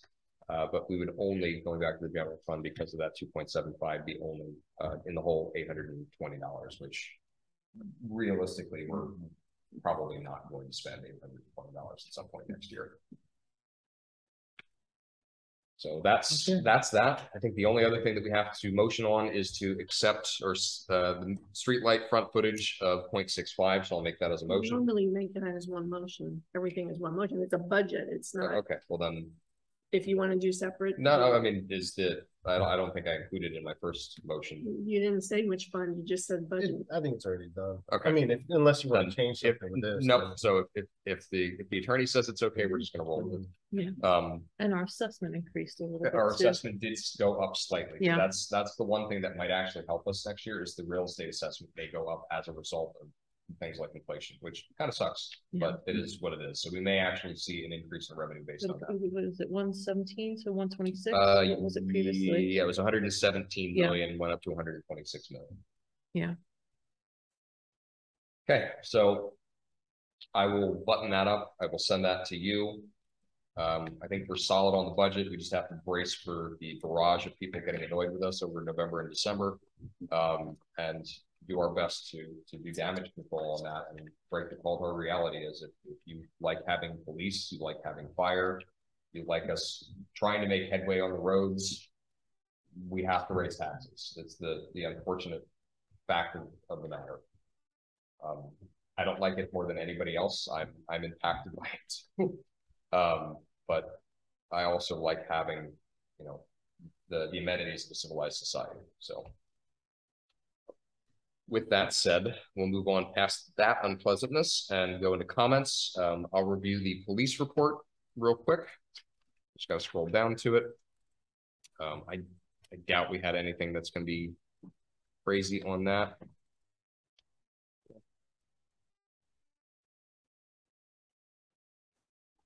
Citations, there were 14, there were 19 non-traffic citations, 27 security checks. Really not much else. They patrolled for 60 hours and covered 695 miles of road, which is quite a few circuits of the township. Other than that, I do not have any additional comments other than I hope everybody has a safe and happy Halloween. If you go trick-or-treating, hopefully it doesn't rain that night. Irene, do you have any comments? No, I'm just going to bring that information with John's request to next meeting so that we could motion on that. Perfect. We'll keep the agenda item on. Yep. And just making a lot of phone calls and reaching out to people. So I'll recontact Penn Strategies and get a little bit more detailed information back to everyone for next meeting. Perfect. And then Chuck, I'll send you the wish list. I made kind of a preliminary sketch of things and just perfect. I laid it out more or less like building blocks, like these are the things that we want to kind of snap them together, but we would need an experienced engineer to actually make it come to life. But I'll make sure you get that in the next couple of days. Jim, do you have any comments? Okay. Sure. Just that, good to be here. I did some work in Marion Township a number of years ago. I don't want to drone on here tonight, given the hour, but, I'm happy to be here. Look forward to working with you all. And, yeah, good deal. I'm glad to have you. Andy, anything for you? I just want to say welcome to Chuck. He's gonna be a great addition to the team. Andy and I did work together before. And Yeah, we used to hang out together I don't know about that. Well, the meeting, public meeting. at the meeting. Yeah. Sue, anything for you? Welcome on board, Whitney. I Yes, just there you want go. to say thanks to Irene for all the work she did to hire Linda. She spent a lot of time doing that. I'm really excited. And there's a tire collection event. There's a paper down there okay. sponsored by BCCD. Appointment is needed. It is at Allegheny Tire and something or other, which Okay. is off of take the Morgantown exit. They don't have the address for Allegheny on here. Yeah, we don't take them anymore. Yeah. It's just money. Yeah, so I'll quick read this out just for anybody that's curious. The Berks County Conservation District's mosquito-borne disease program is collecting tires. This is by appointment on November 10th, 2022 from 8 a.m. to 3 p.m. Tires with rims will not be accepted. So please ensure all tires have rims removed prior to drop off. Pre-registration is required. To make an appointment, you can request your time via email at info@berksscd.com. Appointments will be accepted in 15-minute intervals beginning at 8 a.m. This is at the Allegheny Towing and Salvage Company, which they neglected to put the address for on the form. So that might be something that we want to pass along to BCCD about putting that on there next time.